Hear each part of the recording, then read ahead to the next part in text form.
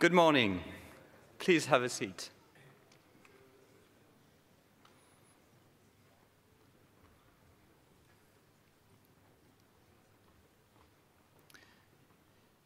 So welcome to that second day of the web conference. I'm Fabian Gandon. I'm a research director at INRIA, and I'm general co-chair with my two friends over there. And I have the pleasure of chairing this morning. A few reminders first. Everyone who is wearing a visible orange lanyard do not want his or her photo or videos to be taken or posted online, so please respect that. And I remind you that there is an area over there which is a restricted area where you don't take pictures. Today we also have, for the first time at the web conference, a job fair, which is a speed meeting for recruiters to identify potential future employees and for candidates to find a job. So do use that new tool for our community. Tonight is the gala dinner of the web conference, the social event. And for that, I just wanted to give you a small reminder that we have been able to privatize the historical market of Lyon for you. And the gala will take in that market, which is called in French Les Halles Paul Bocuse being a very well-known chef. And you also have the address. And because we have a gala tonight, tomorrow we will start later for obvious physical reason. Later meaning only 20 minutes later. I'm sorry, that's the only thing I could negotiate. So we will start at 8:35 tomorrow morning.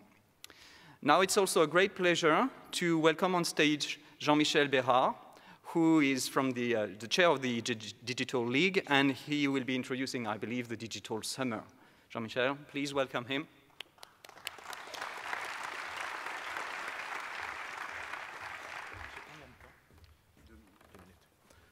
Hello, good morning, everybody. I'm one of the two presidents of the Digital League, which is an association of companies working in the digital industry. So we gather 500 companies. We represent 26,000 jobs in the region. Our goal is to grow together and to make this industry much bigger and much visible throughout the world. And this is the reason why we work with the Lyon University to host this conference for the second time in Lyon. So we are very proud to welcome you and to welcome this very famous conference where most of the technology that we are using have been presented like 10 or 15 years ago. I would like to talk briefly about our annual event that we decided to merge this year with the WebConf. It's called Digital Summer. So normally it happens in July, but exceptionally this year we have the weather of summer, but it's in spring.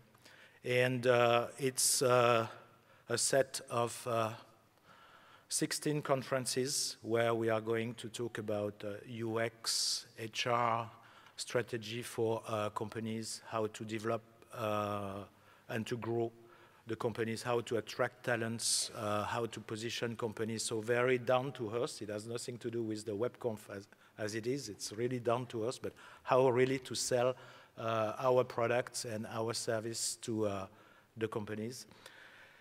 And I thank you all for listening to me. Thank you very much.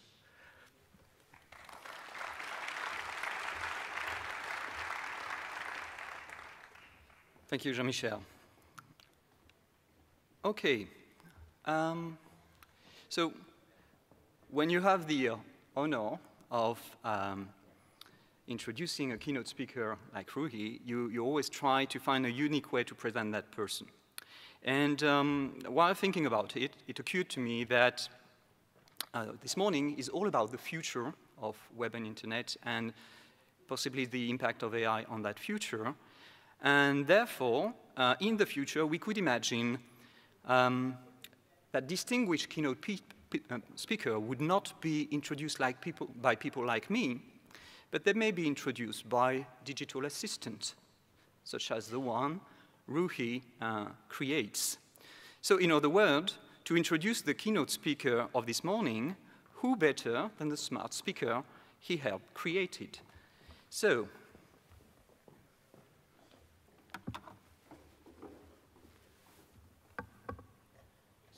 right now in the room, a lot of people are saying, no, he's not doing a live demo in a plenary. He's saying, yes, he is. It's even worse because I've been selected as a beta tester for the French version of Alexa, and that's it. So let's see, now I have to play with technology. Alexa? Hello. Good morning, Fabian.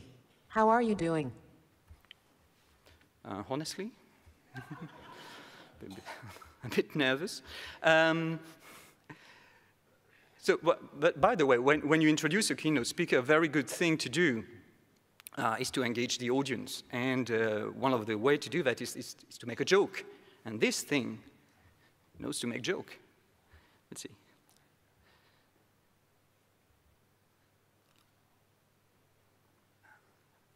Alexa, tell me a joke. Why did the web developer go broke? Because he used up all his cash.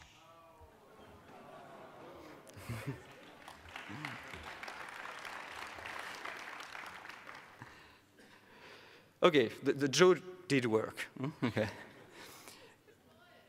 Oh, I'm sorry, Wendy, you'll have a whole panel to tell me about how sexist I was. Oh, I'm sorry. But you must give to me that it was a very appropriate joke for a web conference, wasn't it? Okay. Okay, let's be more serious. Alexa, what are you? I am Alexa, a digital assistant built into devices such as smart speakers. Good. Alexa? Oops, I lost it, sorry. Let me reconnect again. Alexa? Who is Ruhi Sarikaya? Ruhi Sarikaya is the Director of Applied Science of the Amazon Alexa team. Ruhi and his team are building my brain and my capabilities around ranking, relevance, natural language understanding, dialogue management, contextual understanding, personalization, and end-to-end metrics. So you see, I'd better be looking for a new job soon because the digital assistant is doing a pretty good job. Alexa, what is his background? Prior to joining Amazon, Ruhi Sarikaya was a principal science manager and the founder of the Language Understanding and Dialogue Systems Group at Microsoft. His group has built language understanding and dialogue management capabilities of Cortana. Before Microsoft, Ruhi Sarikaya was a research staff member and team lead in the Human Language Technologies Group at IBM Watson. Okay, one last question. Alexa, what is his academic track? Ruhi Sarikaya received his BS degree in 1995 from Bilkent University, his MS degree in 1997 from Clemson University, and his PhD degree in 2001 from Duke University, all in electrical and computer engineering. Ruhi Sarikaya has published 120 technical papers in refereed journal and conference proceedings, and is inventor of over 70 issued and pending patents. Impressive. So, enough geek playing. And now to the real thing. Please join me in welcoming Ruhi Sarikaya for his talk.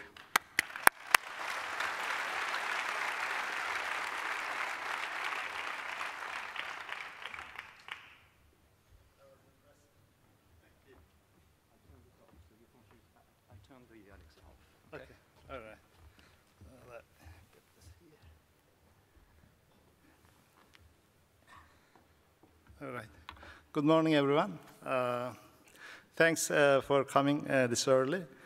I'd like to thank the conference committee and organizing committee for inviting me over here. It's a beautiful city, beautiful weather, beautiful venue. And I think the team is doing a fantastic job. The conference is running like a well-oiled machine. Kudos to the team. All right. So, okay. I structured my talk into the following sections. I will first talk about human interactions with the physical and the digital world. And I will talk about the fundamental interactions, frictions that we face when we are interacting with digital devices, applications, and services. Then I will talk about how conversational AI works in the case of Alexa. And I will also provide some solutions, talk about the solutions to these fundamental frictions using conversational AI. So let's start with friction. You will hear this a lot throughout the talk. I looked up the dictionary and altered the definition of friction to target the problems that I will be talking about this morning. So friction is any variable that slows you down or entirely halts the progression towards achieving a goal. This probably happened to many of you around holidays, like Christmas time. You bought a present for your kids or your family members, and they opened the present only to find out that either the battery is missing or the cable is missing. And this is a bummer. And since this happens around the holidays, all the stores are closed. And this is not just about physical goods and gadgets. This happens when you are purchasing something online from web services. There are overly complicated forms that you need to fill out and difficult to navigate menus. It creates aggravation. And when this happens, customers, they never blame themselves or they try to figure out a solution. Instead, they abandon your website and they go seek out the solution elsewhere, your competitor. And according to the latest study, about 78% of the customers, they bailed out on a transaction and didn't do intended purchase because of these customer frictions. And by contrast, if the friction is reduced in a transaction, that creates a snowball effect. Imagine that you're coming here, you need a carry-on luggage, and you're visiting certain websites, and then you find a luggage, and right there it says that this luggage is suitable for carry-on, and if you order it now, you will get free shipping. And then it's a positive experience. You go tell this to your friends and colleagues. So I was thinking about, as you know, Amazon is active in many different business segments. AWS, e-commerce, even Amazon Studios and Alexa. So what does that Amazon really do? If you summarize it in 2 words, Amazon is in the business of removing friction. And one-click shop is about removing friction. Amazon Prime is about removing friction. And Amazon Go is about removing friction. I am in Seattle, headquarter 1, in Day 1 building. From 25th floor, it takes me 90 seconds to go downstairs to Amazon Go stores, grab my lunch, and come upstairs. 90 seconds. So that's about removing friction. And Alexa is no exception. And removing friction is a key to customer satisfaction. Let me ask you a question at this point. So what is the common thread or theme across these different types of frictions? Think about it. I think you will find the answer throughout the presentation. OK, so let's go to the basics. So how do we interact with the world around us, physical or digital? So we have our senses, sight, hearing, touch, smell, taste, and sight, hearing, and touch. These are the primary ones. And we perceive the world around us through our senses, and they're stored in different parts of our brain. So this is a simple computational model of human information processing. We get the input through our sensors, and then we process this information, and then we generate an outcome or response. So in this image, the visual signal from our retina is related to our primary visual cortex in the back of our brain. And the sensory information is combined with memory, knowledge, reasoning to come up with a response. And that response is actuated through our motor skills, which is essentially controlling our muscles and limbs. In this case, you see a pedestrian crossing the road, and we hit the brake. And this whole thing takes about a quarter of a second. Now, how about computers? Computers do not have senses. They don't have sight. They don't have hearing, at least until recently. And they need to perceive the environment, and we explicitly provide this input to them. And we do that through typing, touching, and primarily using our hands. And if you go back, this is actually the first computer. It's called ENIAC, and this is accepted as the ancestors of modern day computers. And here, Francis Bilas and Betty Jennings are standing in front of its main control panel, and they're programming this machine. And there are about 40 panels and about 3,000 switches and hundreds of cables. So it took them a couple days just to provide the input for the types of tasks that this machine is supposed to do. And it took as many days to take it out. So it took about a week just to do simple things that you would do probably in a minute with 3 lines of code right now. So I want you to specifically focus on the input part of the computers, how they've been getting input from us and how we have been providing input to them. So this is Apple One, and it's built by Steve Wozniak in 1976 in the garage of Steve Jobs. And if you look at it, this is actually similar to the computers that we see today. It has a keyboard, it has a system unit, motherboard, and a screen monitor. And in 80s, we have IBM PCs. And 90s, we have Windows Desktop. With the invention of graphical user interface, we also added a mouse. You can scroll up and down, and you can click on the stuff. But still, you have monitor, system unit, and you have a keyboard. And this is what you have today, where keyboard, monitor, and the system unit are fused together. You have a single entity laptop that you are using. And right now, the keyboard has disappeared. It became a software. You still use hands, though, to maybe more touching and less typing, more swiping and touching. But still, the primary mode of providing input is your hands. And the problem with this is, when you look at it over the last 40+ years, the computers are designed primarily around the tactile input.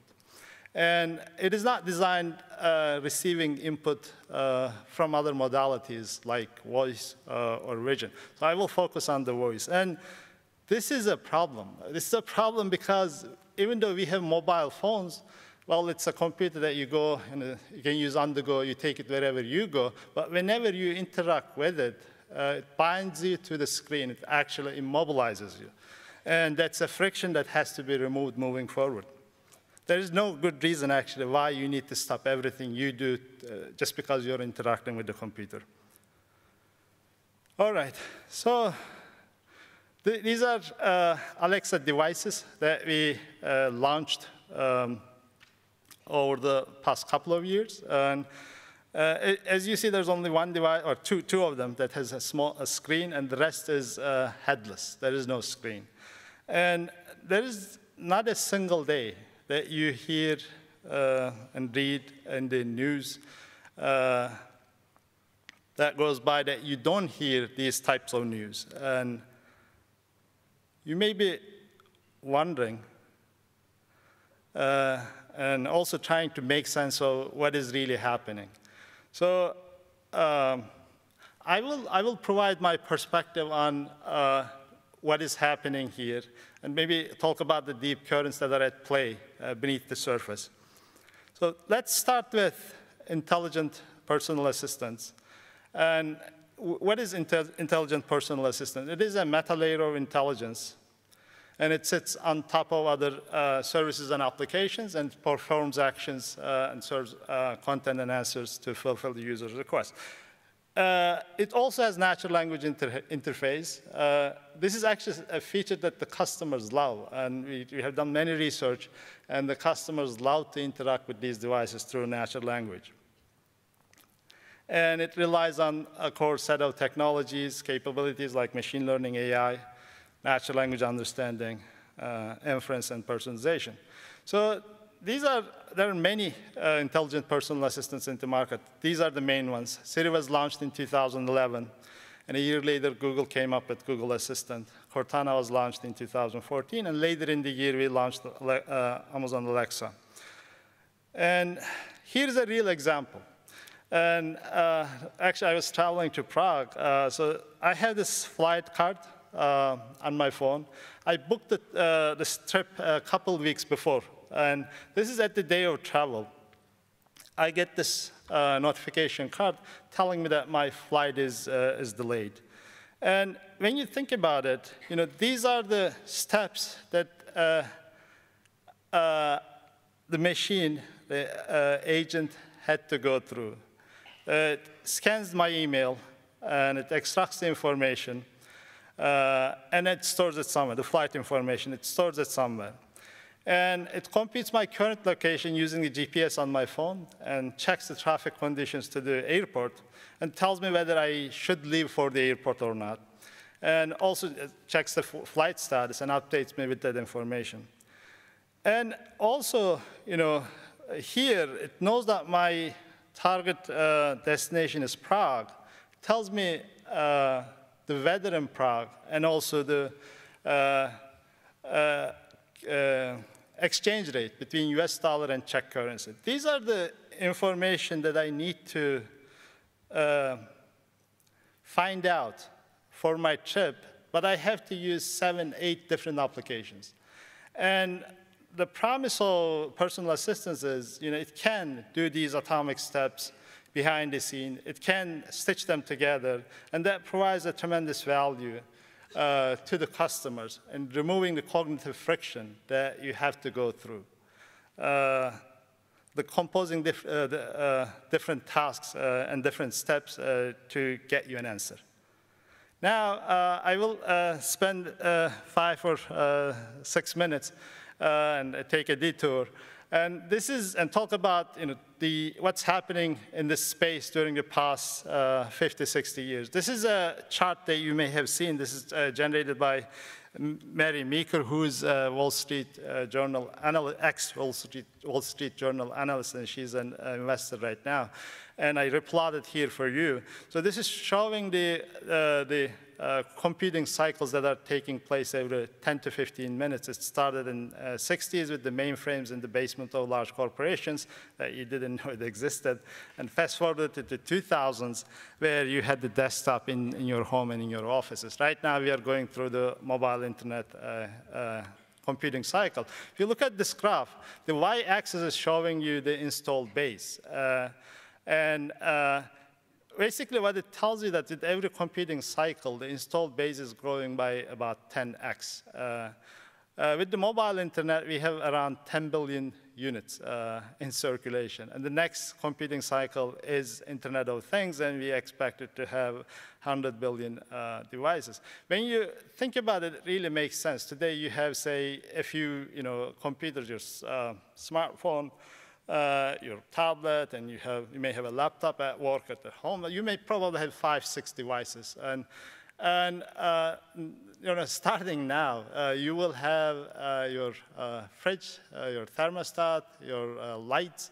You will be able to interact with them through natural language and have them to do things for you, because any device with an internet connectivity will be a computer. So the definition of computer is changing. And that's what I said. The mobile phones are dominating the market right now. Now, I will bombard you with a set of charts. Sit tight and bear with me for a few minutes. And this is the global computing device shipments in millions. And as you see here, the PCs are flat, maybe slightly declining, not good news for Microsoft. Tablets were rising, but then with the increasing the size of the form factor for smartphones, that sort of got tamed. And the smartphones are, as you see, it increased quite a bit. And it's saturating, though. Like this year in 2018, it's expected that 1.6 billion smartphones will be sold. And this is the global digital statistics. And as of 2018, we have 7.6 billion people in the world, and the unique mobile users are 5.1 billion. So when you think about it, anyone who's older than 10 years old could be a target market for smartphone. And that's about 5.5 billion people. So it's expected that in about 2 years, everyone in this target market will have a smartphone. So that means there's no growth for connecting the people through smartphones. But the big corporations has to grow. So what is the next big growth opportunity? All right, so that was the devices. Now there are applications running on these devices. And this chart is showing the applications in different app stores, primarily Apple App Store and Google Play Store. As you see here, there is no sign of slowing down. There are over 2 million apps in Apple App Store and over 3 million apps in Google Play Store. The trajectory is upwards. And this is showing the global app downloads in billions. Last year, there were about 180 billion apps downloaded. Again, if you look at the trajectory, it's going up. There's no sign of slowing down. And this chart is interesting. So this is showing you the app usage statistics, number of apps used per month, and time spent each of these apps. If you look at it, the blue chart here, that's fairly flat. From 2001 to 2017, look, we use on average about 30 apps in a month and 9 apps in a day. Even though, as I said, developers are writing many more apps, and people are downloading apps at an increasing rate, and yet we are not actually using these apps. Why? So 80% of these apps are called zombie apps, meaning that no one ever used them. So here is one app you probably didn't know that it existed. It's called P Times. So when you are in a movie theater and watching a movie and you need to pee, so you can download this app, and this app will tell you that, what is the best time to pee. So So human editors, they sit down, they watch the movie, they sit down and they annotate the movie. Then between 12 minutes and 15 minutes, there's no action. You're not missing anything. You can safely go pee and come back. So, so the point is, there are many apps like this, which you may argue it's not useful. There are many thousands of, hundreds of thousands of apps that are very useful, but you just don't know those apps. So app discovery is a challenge. It's actually a core challenge that we haven't cracked so far. So that's friction number one. The other problem is, to figure out how these apps work. Say you are using Facebook app every day. So if you never used Facebook app and I give you the Facebook app, it will take you at least a couple hours or maybe a day actually to figure out how this application works. Now imagine that you have hundreds of thousands of these applications. You simply don't have the bandwidth. You don't have the time. You don't have the cognitive bandwidth to learn how these applications work. So that's friction number two. That's something that we haven't cracked either. Now, let me ask you a question at this point. What is the most valuable asset you have during the day or any day? OK, you got the answer, time. So I will come to what 1,000 minutes is. So here's another chart. This is actually showing, this is for US households, US people living in the United States. It's showing how we spent our time between web, mobile devices, and TV. Something interesting happened around 2014, where the time we spent in these mobile apps surpass the time that we are spending watching TV. And when you look at the, from 2014 to 2010, last 4 years, you will see there's about 110 minutes difference. And where we are spending time in these applications. Let's take a note of that. And these applications are after you and your time. That's what makes them valuable. And here are two charts. Can you tell me the difference between these two? You have 5 seconds. Let me give you 10. No? Let me give you the answer. 6 years. That's the difference. Well, remember in the previous slide, I told you that there are 110 minutes difference between 2010 and 2014. And if you look at this chart, as if nothing has changed, we sleep, we work, we care for others, we do household chores, and nothing has changed in the last 6 years. So the math doesn't add up. So 1,000 minutes is your daily budget. If you leave out the sleeping time, which is about 7 to 8 hours, that leaves you with 1,000 minutes. When you think about it, you need to work, you need to eat, you need to, as I said, do shopping, clean the house, take care of the kids, everything. It has to fit into 1,000 minutes. That's not a lot of time when you think about it. So what does that mean? Well, this is what happens. This is, you're having fun, so to speak, with your friends and colleagues. So the application apps penetrated anything, everything, whatever you do. And this is all too familiar scene, right? Maybe not.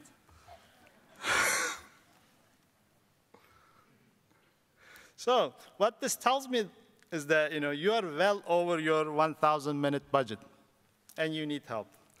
You need help for managing your life. And this is what Alan Turing said, one needs a machine to beat another machine. Intelligent personal assistants could be that machine that will give you your time back. At least this is the promise.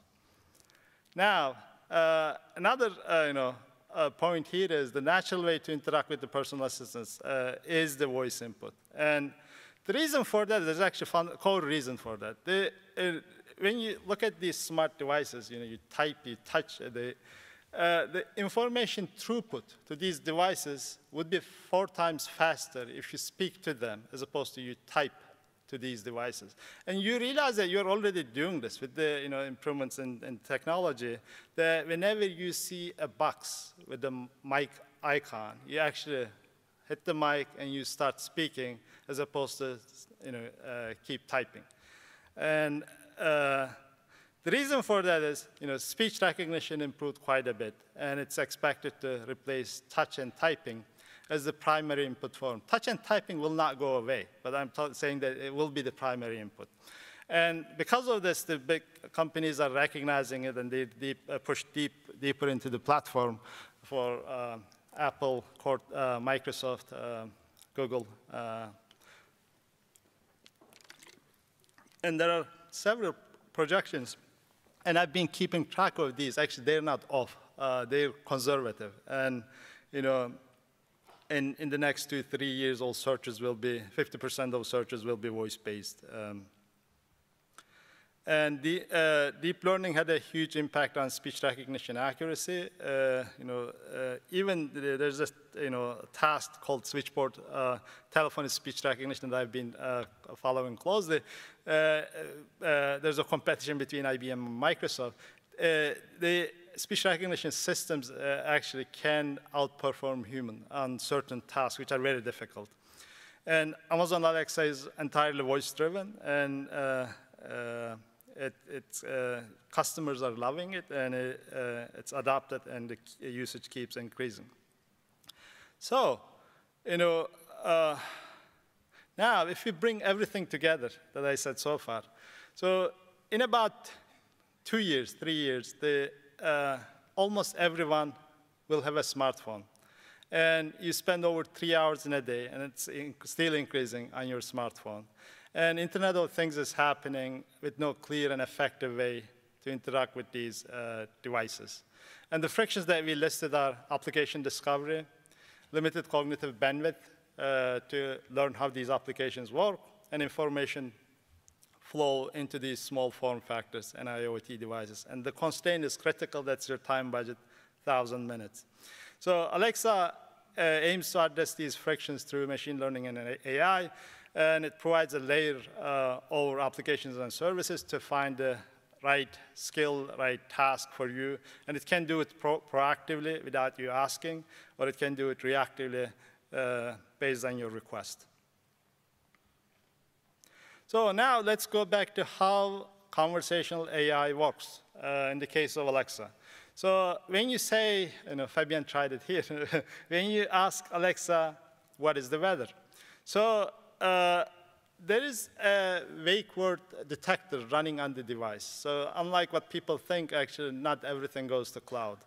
The engine running on the device just listens for the keyword Alexa. And once it hears Alexa, it starts streaming the audio to cloud.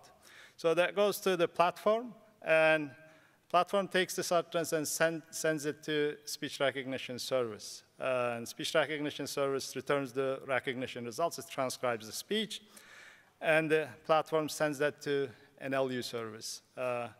And an LU service basically extracts the meaning from this utterance. What is the user's intent? What are the entities that the user talked about?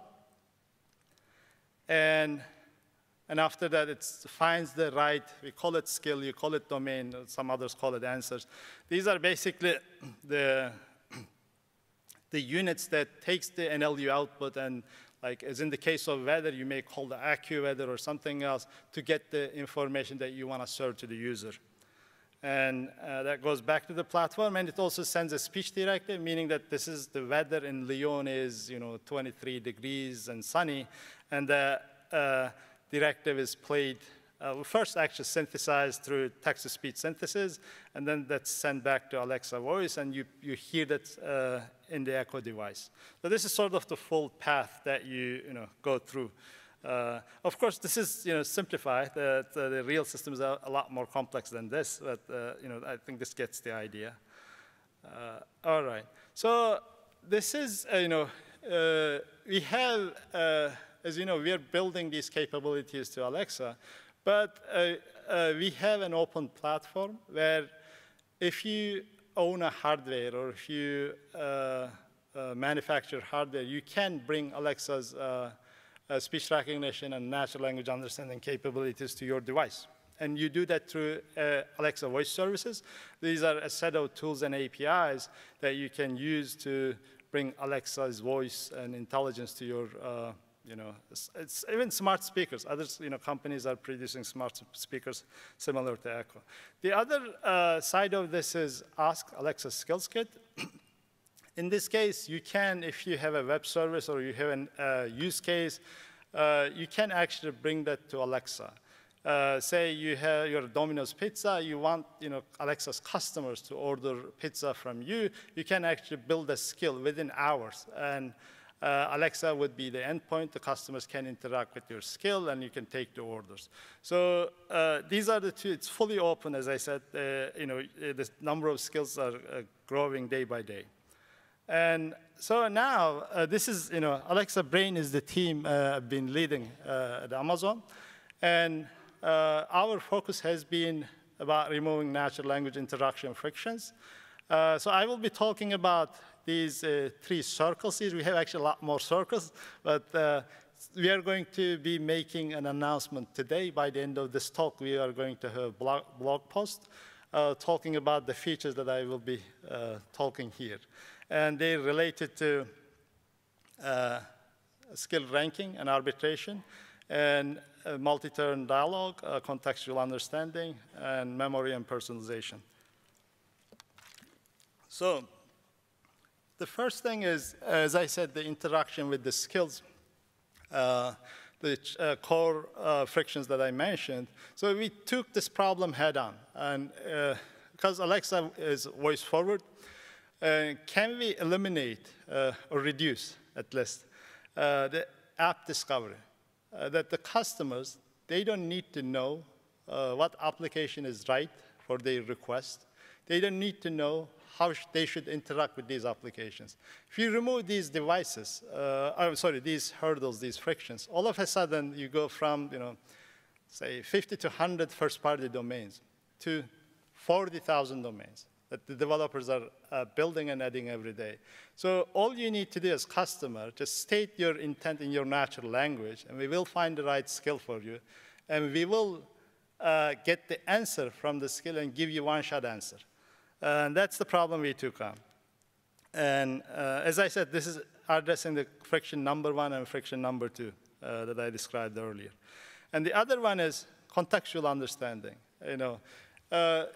Most of these personal assistants are designed around single shot interactions. You ask them a question, you get an answer, you're done.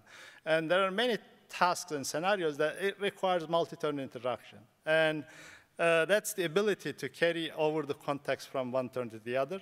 So that's another announcement that I will be making. And that's another problem we took on, by the way. And the last one is memory. So you interact with these assistants every day. They learn not fast. So because it's a long, you get the data, you transcribe, you annotate, and then you update the models to sort of see the improvement, but at a slow pace. Can we, we thought, can we actually add memory to Alexa so that it learns better? It learns faster, so it remembers things for you. So of course, there are different stages of this. We first started with, if you ask Alexa explicitly to remember certain things, then Alexa should remember those. So that's the last feature that we are announcing. And as I said, by 9 a.m., this should be live.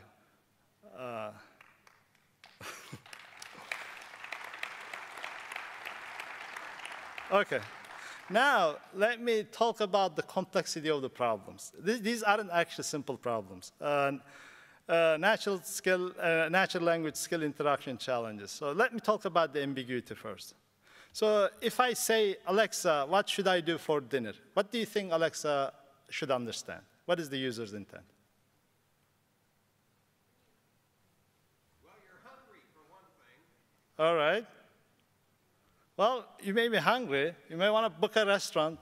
You may want to order food, or you may want to find a recipe. It depends, right? If you're cooking at home a lot, you may, you expect Alexa to suggest your recipe. If you're ordering food a lot, you expect Alexa to do something else. So it depends. It depends on the person. So here's another example. Alexa, find Hunger Games. Same, right? It could be playing a sound trail, or playing video, or playing audiobook, or buying an item. You don't know, right? And this is interesting too, that Alexa schedule a package pickup for 6 p.m. For sure, you know that this is UPS or FedEx, but which one? Right? It depends. It depends on your time and location, and also your zip code, because they may not serve your zip code. If you're asking this at 6 p.m., maybe FedEx handles it, not UPS. All right, so you sort of got the idea. So there is this natural language ambiguity that you can't really tell what is the user's intent. You can sort of narrow it down, but you can't really tell what it is. So this is a problem that we need to deal with. The other one is, with the third-party skills, the current interaction model, there are exceptions to it, where we took the path of how quickly we can integrate these third-party applications to Alexa. And the model that we choose, it worked very well, by the way. We have over 40,000 skills right now. You can integrate the third-party experiences to Alexa, skills to Alexa, by saying, Alexa, ask X to do Y. So there's a strict pattern there, the phrase, Alexa, ask X. So it sort of handles the ambiguity I'm talking about. You actually narrow it down to one specific skill. That's Alexa, ask X. And then Y is the payload that the skill needs to understand and come up with an action. And the problem is, this is not natural. This is not Alexa, how is the weather? I don't need this Alexa, ask blah, to tell me the weather. And we did a study internally, and we found out that 81% of the low skill usage with respect to first-party domains, are attributed to interaction with the skills, the skill discovery, awareness, and frictions around invocation and recall. And this is an example that actually with this announcement that I made, this is what will happen. So when you ask Alexa, how can I remove the oil stain? And for the first time, Alexa will find the right skill and tell you that Tide Stain Remover can help you with that. Do you want to enable it? We want the customer's consent to enable the skill. And the customer says, yes, please. And the second time you use it is for the same utterance. Alexa, how can I remove oil stain from my shirt? This time, Alexa will tell you, OK, Tide Stain Remover will help you with that. And we hand it over to Tide Stain Remover. In one shot, you get the answer to your question. There's no multi-turn step. This is actually foundational when you think about it. And the number of skills are growing. And you will be able to interact with these skills in a natural way. All right. So this is now I'm talking about the solutions, more on the science side of what we have done. And this is the high-level architecture of the system that we have in Alexa. And the green boxes are the new components that we introduced. And we introduced the NLU shortlister, and I will talk about what it does. And we also introduced the contextual ranking. So this is the NLU shortlister. If you think about the ambiguity that I talked about, Alexa, what should I do for dinner? So there is not a single skill that will answer this question. So what NLU shortlister does is, for this utterance, what are the likely skills or domains that can answer this question? And when we designed the solution, there were a few factors that we had to keep in mind. And one of them is, the number of skills are increasing every day. It's 40,000, maybe 100,000, 200,000 in the next year or two. So the architecture should be able to handle that scale. That's one. The other one is, there are new skills added. So each time we shouldn't go and retrain the whole thing. These are more practical things, but they're important if you're running a production system. You should be able to add these skills incrementally without rebuilding the whole system. The other constraint is the memory and memory usage and footprint. We should be able to minimize the memory required for adding a new skill. So and also accuracy is something that we optimize all the time. So when we thought about all these factors, this is the architecture that we came up. So we take an utterance, and this is a bidirectional LSTM at character level and word level. The box that you see here essentially does the utterance embedding using the characters and the words in the sentence. And this is largely skill or domain independent. And this embedding comes up with this green units that you see here, say 200-dimensional vector. And we take this vector, and on the left side, you see the skill enablement. This is personalization information. It's actually more than this, but we are just looking at the skill enablement as personalization signals here. Customer A, enabled skill, A, B, C, some other customer enabled some other set of skills. So we use this information when we are shortlisting the skills, because if the customer enabled these skills, that's a strong signal. And we do that through attention mechanism and also personalization signal before we do the classification for the skills. We take the embedded utterance embedding, we combine it with the skill signal and also attention over the skills. And then here what you see at the top is these are per skill feed-forward layers. So it's binary. It's yes or no. And as I said, the dimension of this vector is, the embedding vector is 200. So 200 by 200, that's about 400 parameters per skill that you need to learn. And when you do the math, actually, you can have hundreds of thousands of skills, and you can be still within the memory limits of a GPU. All right. So this is something that, we published this. Actually, it's just got accepted 2 weeks ago. We heard that it's a paper that you will see it in ACL. It's a long paper. So these are the results that you will see. There are more results in the paper. So we took 1,500 skills for experimentation. And we looked at a bunch of different models and model architectures. And binary is, if you train a separate model for each skill, these are the set of results that we have looking at top 1, top 3, or top 5 best results. And you multi-classes, you go, still do the embedding, but do the classification, N-way classification at the top layer. And multitask is, you do, you still do the embedding, but instead of multitask classification, you classify each skill independently. And one-bit flag is this personalization signal, whether this skill is enabled or not. We add attention to it. So the takeaway message here is, let me get to it. So when you do sentence embedding, that's multitask, you get better results. And if you add the personalization signals, of both, as a bit and also attention, you get further improvements in the results. And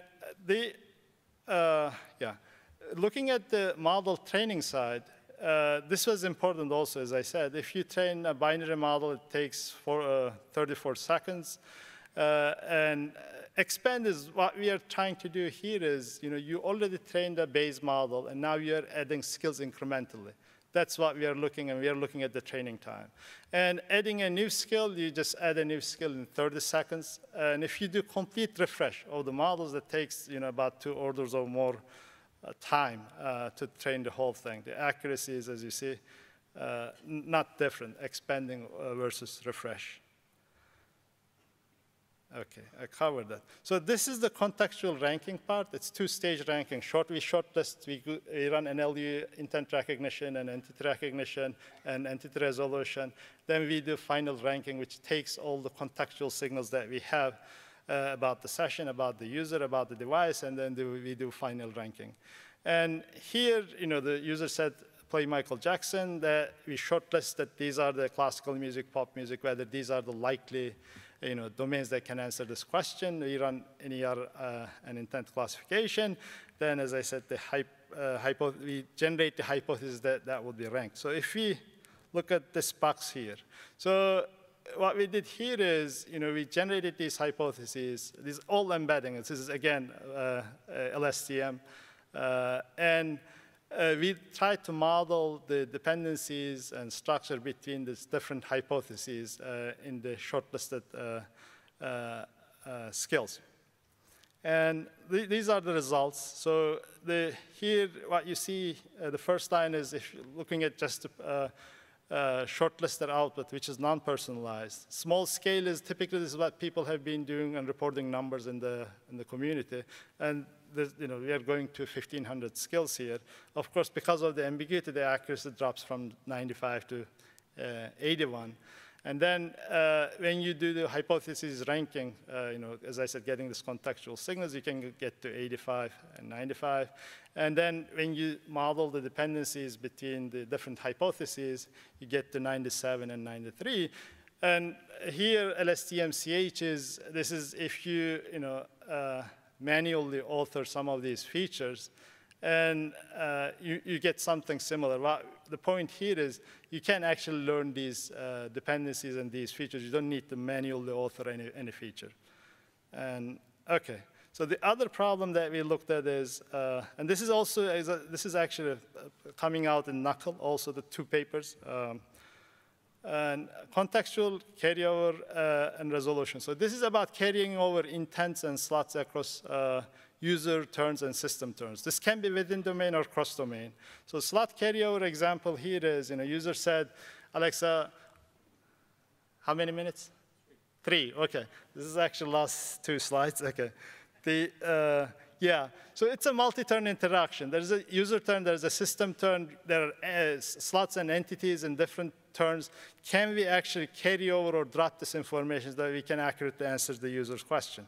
So this is We lost it. Okay. This is the example here is, Alexa, how is my, Alexa, how is the weather in Seattle? The next turn is Alexa, how about this weekend? Alexa, how's my schedule? How about this weekend? The same utterance, second turn. You shouldn't give the same answers because the first turn is different. And the challenge here is each of these domains, they don't share the same schema. They mean different things for, for the same entities. So in order to solve this problem, we came up with, again, another LSTM-based architecture. It's basically looking at the user utterances, system utterances, and we try to find the right slots and how to fill them, given everything that we know. And I can go skip that too. So we run some experiments. Basically, what this is showing is, we can, using decoder encoder LSTM network, we can get pretty good results. And it's also within domain carryover is a lot easier compared to cross-domain carryover. Those are the key observations. And Alexa memory is, this is, as I said, Alexa will remember things for you so that you don't need to remember. So you can say, Alexa, remember that, like Julie's birthday is July 2nd, and Alexa, I gave my nephew a Batman logo for his birthday. And when you ask, there is the retrieval part, you can ask Alexa to retrieve these memories. So I think the point here is, in your household, okay, where is the car keys? Where is the passport? Instead of asking this to your spouse, you will ask Alexa. Did you check with Alexa first? That's where we want to get to. And these are sort of the numbers that we have on this experimentation. So, okay, these are, I will leave you, no, maybe, yeah. These still, we haven't solved all these problems. There are speech recognition problems, arbitration problems, scaling issues, end-to-end metrics, measuring these experiences. I like to end with this slide on a positive note. It's still early days, and we are really scratching the surface. I'm very excited about the future. As we say at Amazon, it's still day one. Thank you.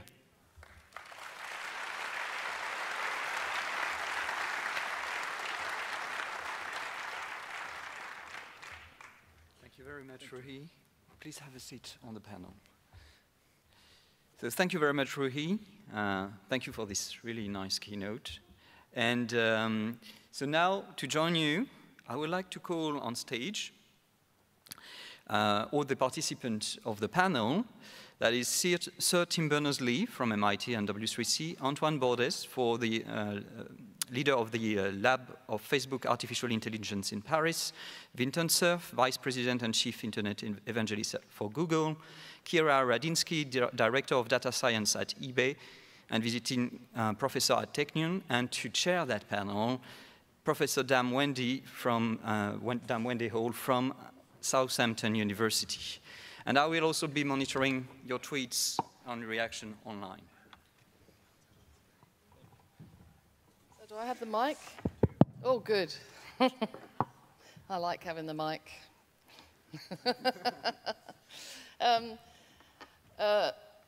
Right, so hello everybody. Brilliant keynote, Rui.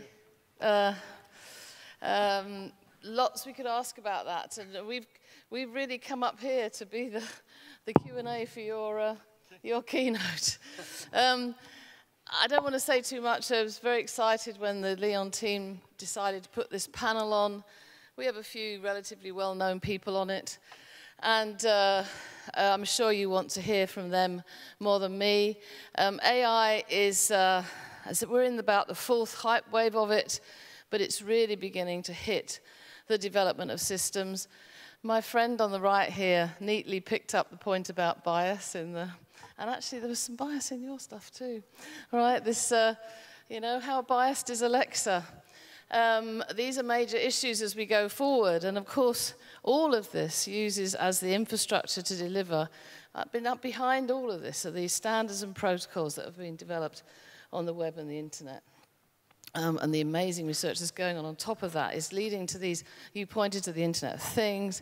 We are building a very complicated world that is going to be run using AI, and we have to think about the implications of that. So you have the lists of panelists. You have their bios on the web. We don't have time to go through all that. They're all wonderful. It's fantastic to have you here. We've decided an order running actually is the same as we have on the website. So we're going to start with Sir Tim. Young Tim, as I used to call him. Tim, you're up.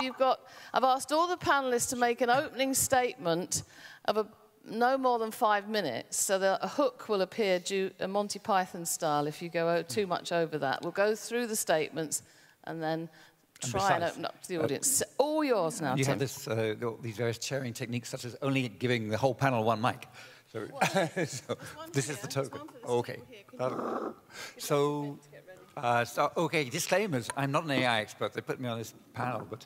You're a bit of a web expert. But I must say that the Web Foundation, for example, which tries to make sure that the web serves humanity, has suddenly, a couple of years ago, 2016, I think a lot of people I know, maybe a lot of people in this room, switched their attitude from imagining that if we make the web just free of royalties and open and neutral, then people will do great things on it. Everything will be like the positive side of Reddit. Everything will be like Wikipedia and so on. And we realized that actually what things that happened in 2016 means that you can build a system with the best intent, and it can end up producing all kinds of emergent phenomena that you can't, that you didn't, that people who built it didn't expect. We found mixtures of things. We found systems which were built, have been built with good intent, ending up producing emergent phenomena. Like, for example, the whole social network world tends to polarize people. Lots of great tracks on that, this conference. For example, lots of web science. We actually started more than 10 years ago. We started talking about web science because we were worried about this. And when people now say, hey, Tim, did you ever imagine that anything like all the Facebook stuff could happen? I said, yeah. Yeah, we started a whole science. We have,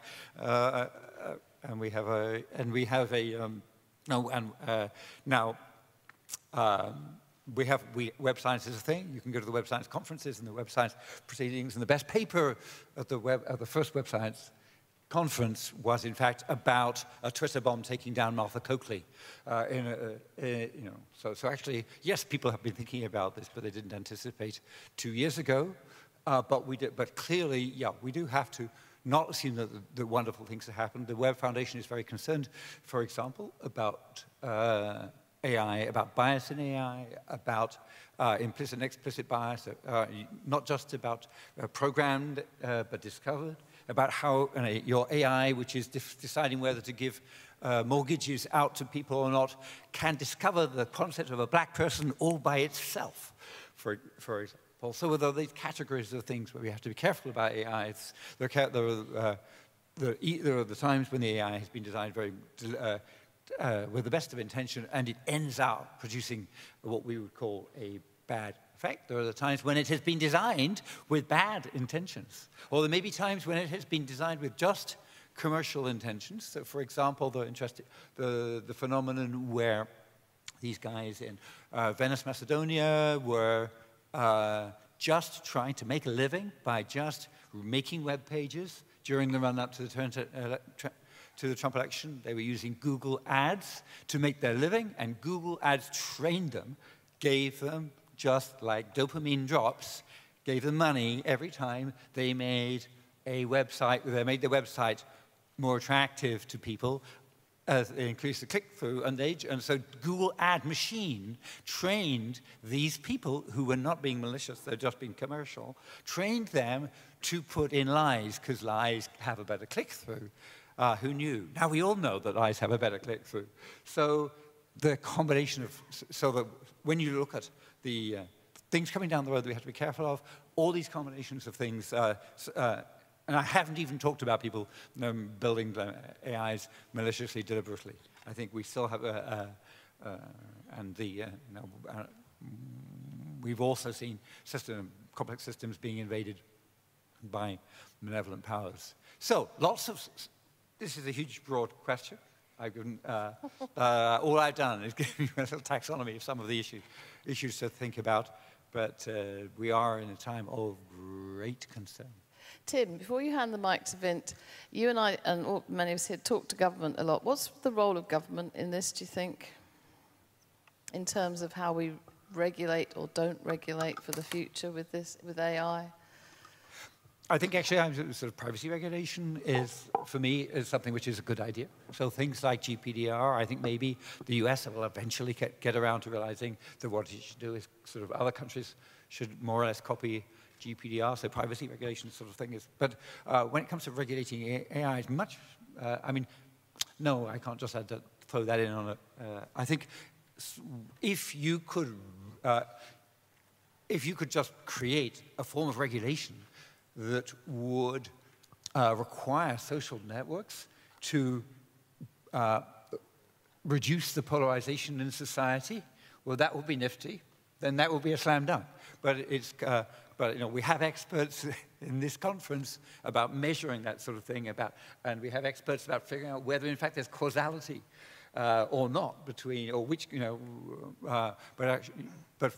when some of the real damages are things like the polarization, are the fact that your social networks ends up transmitting hatred more than it tends to transmit love, then that's a hard thing to go out and define, let alone regulate. Of course, we had a great keynote from Luciano yesterday on that. So now we're going to hand over to young Vint Cerf there for his thoughts on this huge topic. Well, thank you very much. Ruhi, that was an absolutely spectacular keynote. I mean, terrifically clear, cogent, very impressive. No wonder Alexa is doing as well as she seems to be doing. Several comments. First one is that artificial intelligence, general AI, is not the same as machine learning. We shouldn't confuse the two. Machine learning is a narrower capability, but a very powerful one.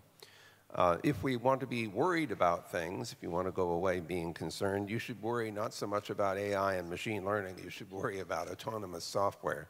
That is to say, software that just runs without your intervention. The Internet of Things is going to be filled with such software. There will be bugs in the software, and mistakes will be made, and sometimes they will be consequential. So if you're worried about anything, you should be worried about the autonomous software that's running all the various devices that surround us as the decades unfold. One of the most powerful and important distinctions between human beings and computer artificial intelligence is the ability to create models. That's what we do all the time. We observe the real world, we interact with it, we build models in our head, and then we act upon the models more than we act upon the literals, so to speak, in the real world. And so what Ruhi has described for you, in a sense, is an example of a modeling capability. It's somewhat manually constructed to some extent. When you create a skill, you are, in fact, generating a model upon which to act or about which to reason. And so in a sense, what I think Ruhi has exposed is a kind of spreadsheet, a cognitive spreadsheet for programming artificial intelligence. And by exposing the interfaces to that programmable skill set, I think that's actually a very good model. People who were not programmers learned how to write code in spreadsheets. And you ended up with quite a wide range of spreadsheet functionality, and that's exactly what I think is going to happen with what Alexa and the Google Assistant and others are beginning to experience. So I think there's a very important abstraction for us to take away from this morning's keynote talk. I am actually a little concerned, however, about this focus of attention on voiced interfaces. And the reason for this is that I'm imagining a room full of students trying to take notes without a keyboard. And so now they are, talking constantly, and the noise pollution level goes up, and the recognition rate goes down because of the noise pollution. I think we're going to have to think a little bit more carefully about exactly what voice interaction is going to mean. Just a few other things, and then we should go on to other panelists. Ruhi correctly mentioned the reduction of friction was a very important way of measuring the success of the work that you're doing. And I think this is a very good metric.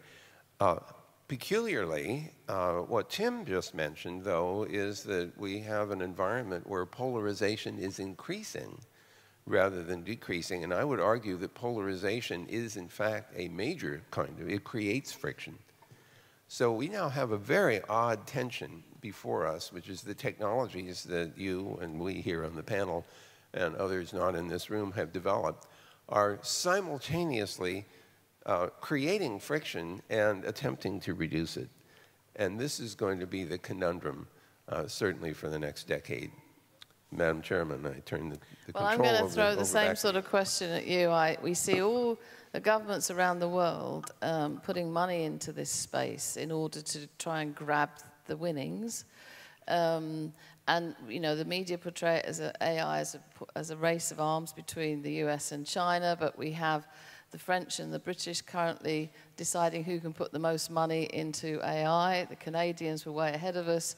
The governments ask you for your advice all the time.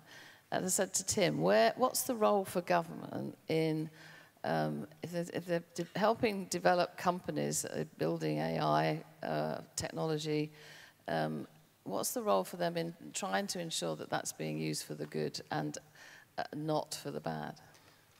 So the short answer, of course, is we're doomed. I think the real answer, though, is that we need to imbue our software developers, our artificial intelligence and machine language developers with a real sense of ethics. And this needs to be taught in the earliest stages of education. So this sense of ethics and about the side effects of the tools that we develop, I think, is probably a more powerful measure to take than simply attempting to regulate. This is not easy. I mean, deciding what the ethics are is going to be debated very heavily. There are organizations like PAIR, which is PAIR, which is organized around several companies, including Google, that are concerned about and interested in applications for AI. But I would urge governments not to leap too quickly into trying to assert regulatory control, because I think we don't even understand yet what kinds of controls we could effectively engage. And until we have a deeper understanding of that, I don't think we want to stifle some of the creativity that these tools are offering. At the same time, we have to be conscious of the potential hazards. Yes, now that's a lovely launching point to move into the people from the big Silicon Valley companies who are at the cutting edge of these developments. And so, you know, you have our future in your hands, guys. And of course, Facebook has been a little bit in the news lately, just a little bit in this area. Antoine, let's have your thoughts on this topic. Thank you.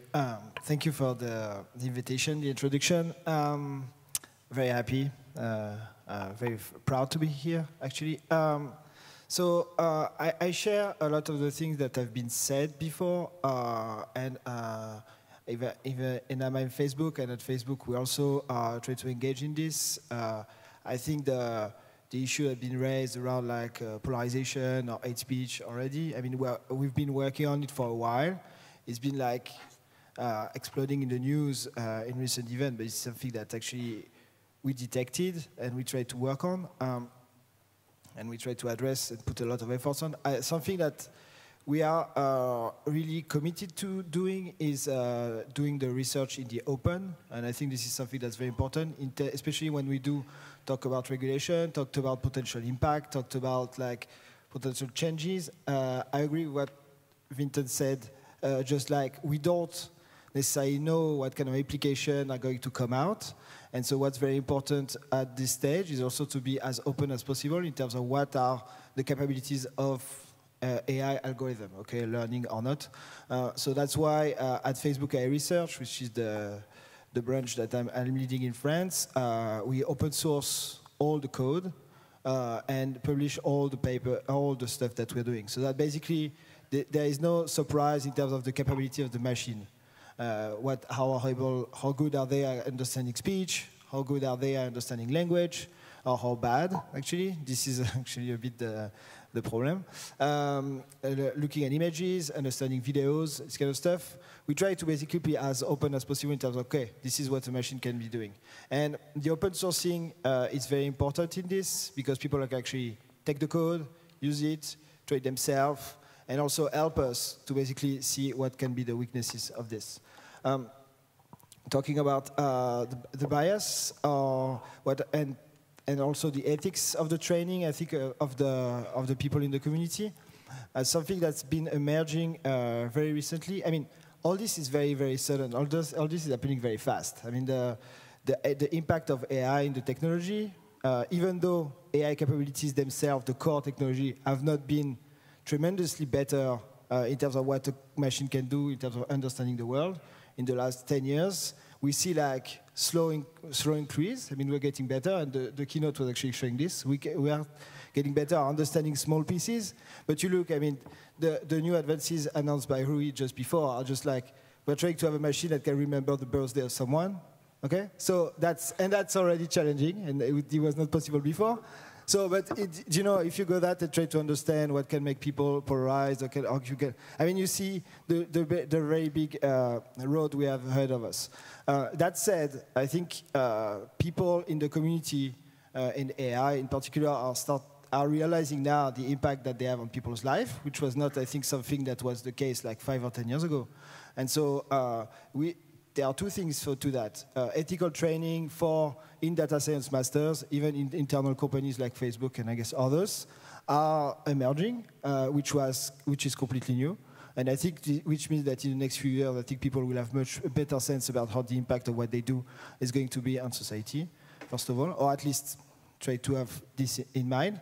And the second aspect is that all the aspect around like trying to gaming and AI, trying to play AI, trying to use adversarial attacks against AI, the bias in algorithm are actually becoming like research topics by themselves, which means that the community, and there is even this new conference called FATE, I think it's Fairness, Accountability and Transparency in AI, I think that's the name. The first one was in New York 4 months ago. And so basically not 4 years, yeah. The whole issue actually, and everybody, the whole community is participating in these events and try to engage and publishing as well on this topic. So that's why I think people are really on the issue and trying to work on it. Okay, so I'm going to ask you about privacy that Tim brought up. Obviously, this is a big thing about how you handle people's private data, which has been in the news so much lately. And GDPR is coming out a month today, almost. How's Facebook dealing with the issue of the new European regulation? Yeah. I knew she was going to ask this. Yeah, and I got it, not you. Yeah, I mean, we've been working for GDPR for 2 years. So being and we are going to communicate a lot in the coming months about how we are addressing that and what we are putting. The recent news have been basically moving a bit ahead of time, the calendar. A lot of the things that have been announced in the last 3 weeks in terms of how people can actually access their data more easily, how people can have better transparency of what Facebook has, in terms of how they can actually delete what Facebook has. This was actually, we were able to put these tools right away after all the press cycle for the last 3 weeks because they were actually being prepared for GDPR. So everything is prepared so that basically people can have trust on the way Facebook is handling data, and we are willing to be even more transparent as we were being. But you're a global company, and GDPR is a European regulation. So how is that going to work?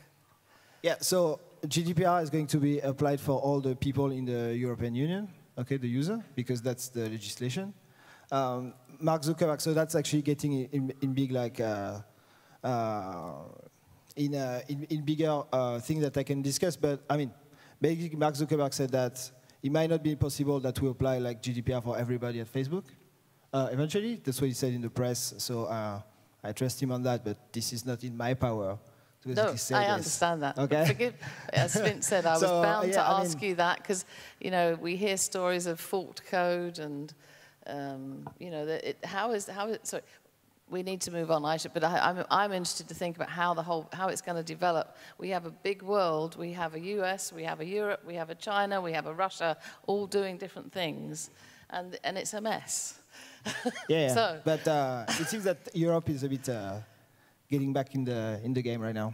Well, yeah, and maybe for the good, as Tim said, but well, we will see how this unfolds. So we're now going to move on. Thank you, Antoine.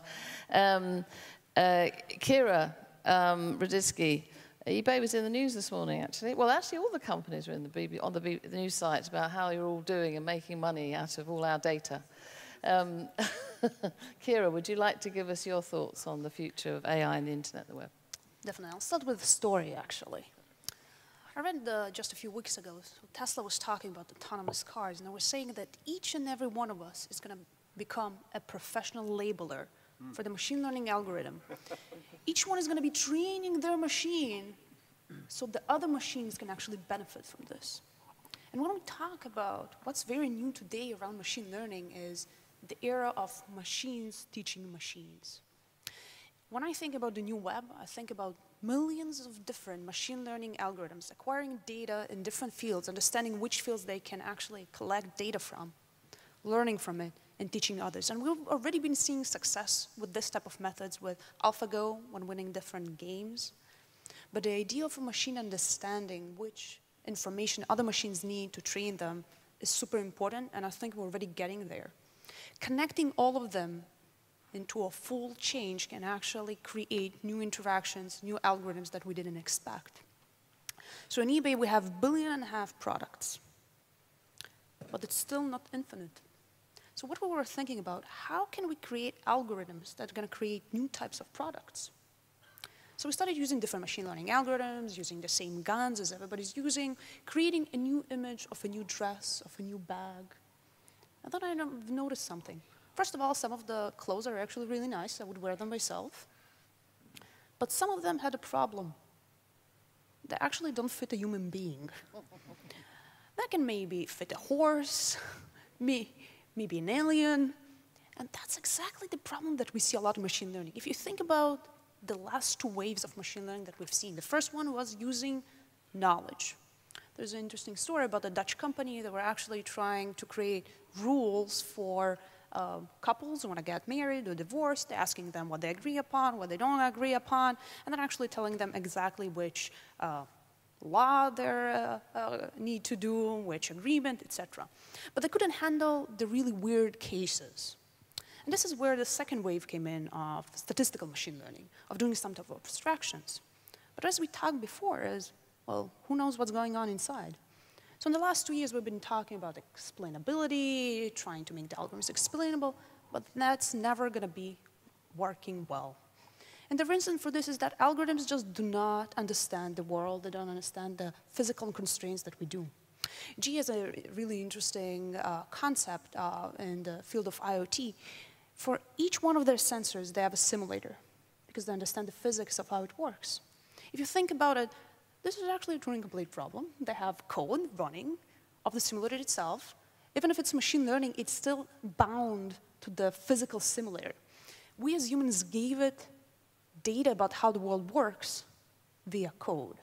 So I think this one is the third wave, us being able to give our knowledge, our physical knowledge of the world, which machine learning doesn't have, via simulators. I've been working around healthcare in the last few years through my academic position. We've been trying to understand EKG classification.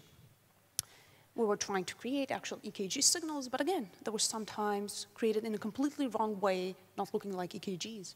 The moment we started using heart simulators, eventually it's a very simple problem, it's just a pump. It actually started looking much better and improving a lot of the machine learning problems that we have. So this is the third wave, actually giving full understanding of how the world works to the machine learning. And for your last comment about actually manifesting data and how economy is going to change about this, and this is going to be my personal view, not the eBay's view. I think we see a lot of changes today in cryptocurrencies, and the idea there is actually the distribution and understanding who owns the data.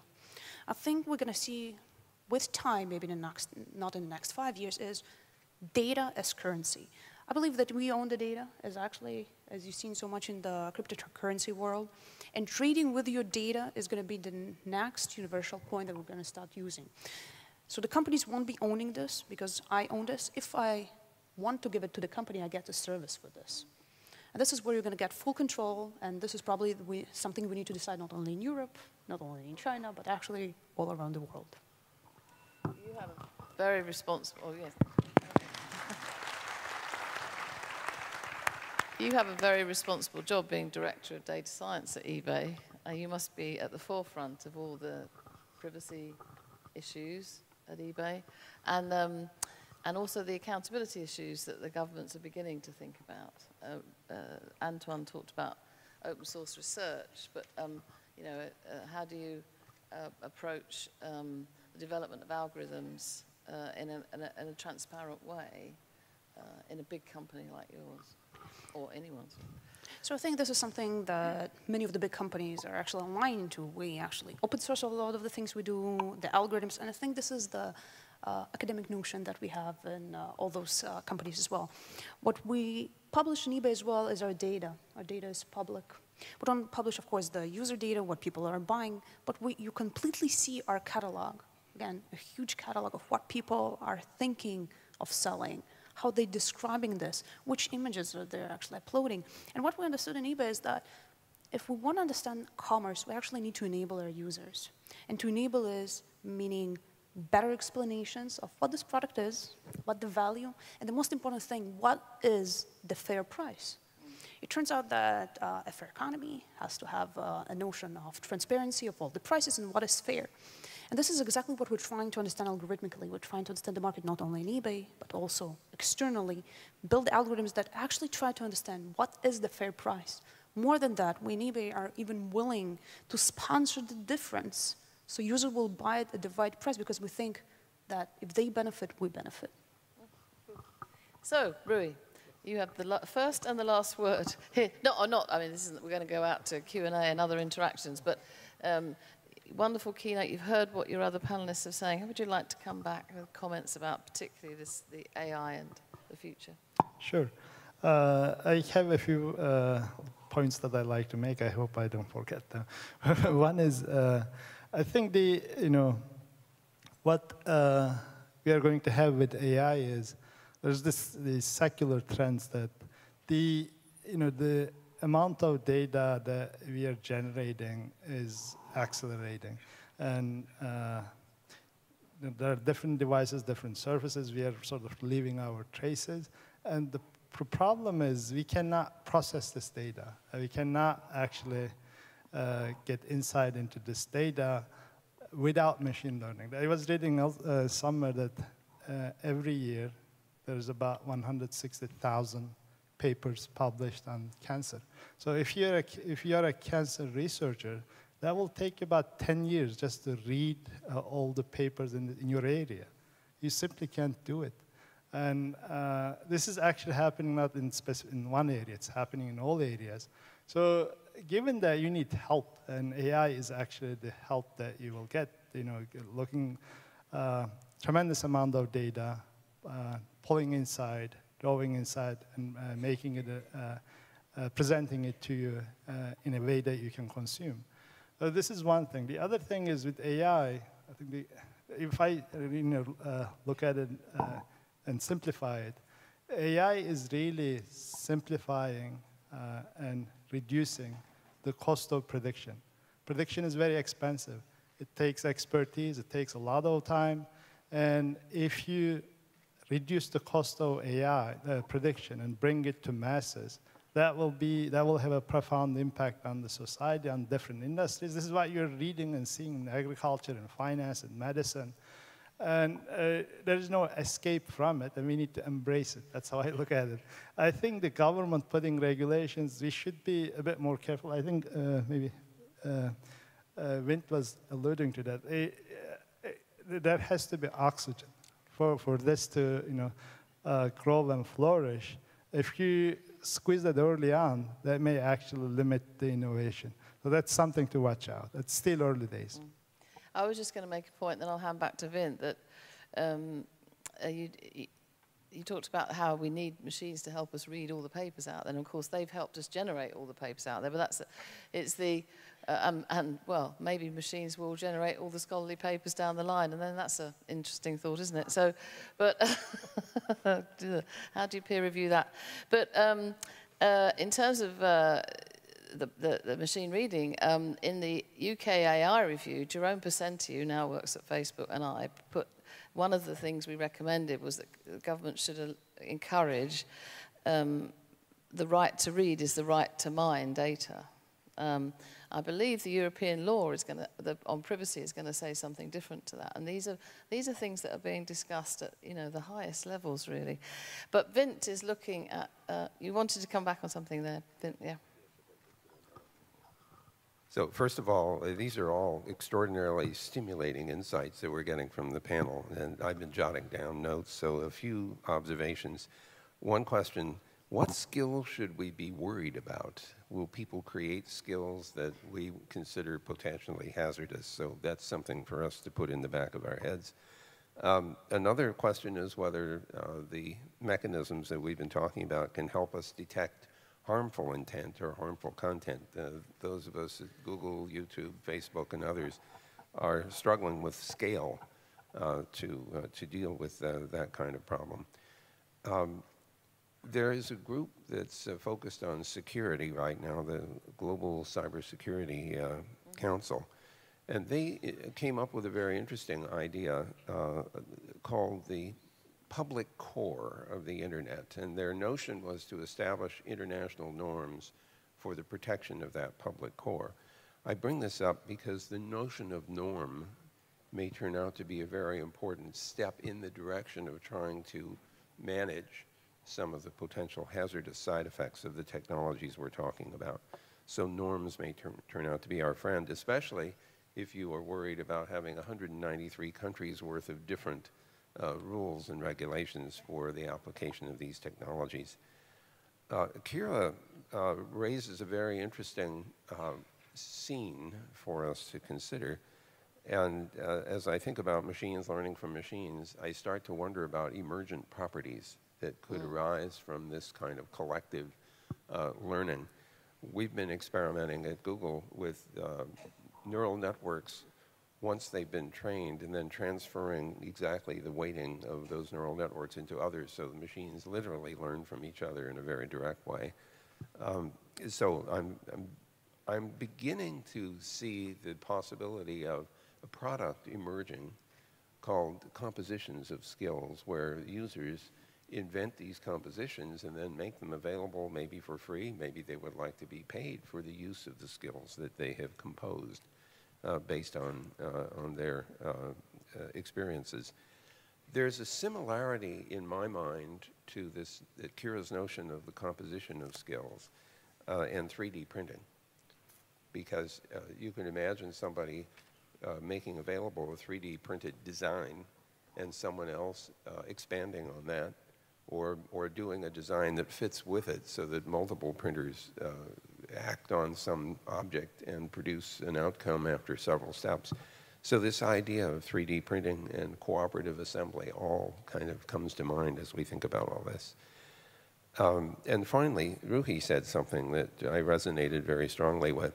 With all the data that we're accumulating, one of the most interesting tools we have for absorbing and doing something with it is the multi-layer neural networks, which in a sense abstract huge amounts of specific information into some kernel of understanding.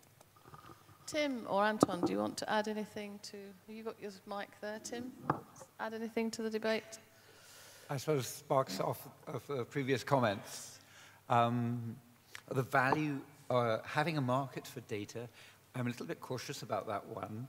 I think that when we're looking at, when you look at personal data, then there was this slick phrase, data is the new oil, that came out, and it's completely misleading.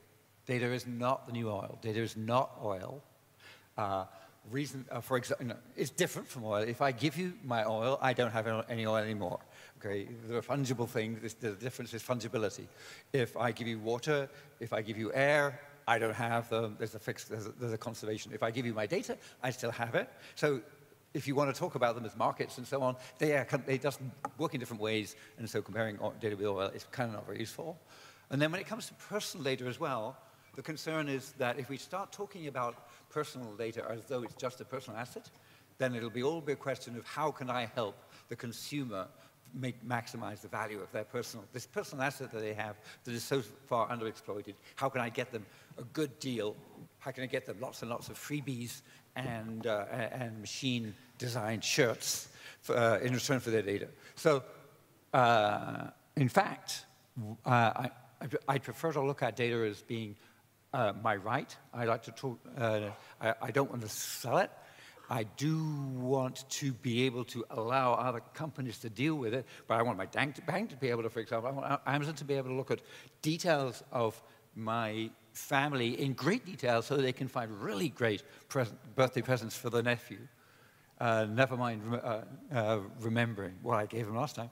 But I want Amazon to use that information only for the purpose of finding presents for my family. So I think we need to talk a lot more about the type of use of data. We need to do that with medical data. We need to do that all sorts of things. So in general, we're not talking about locking data down. We're talking about different types of uses and cataloging uses of data. Are we using it in an emergency to save my life? Are we using it in anti-terrorism? So, or just we're using it for commercial basis.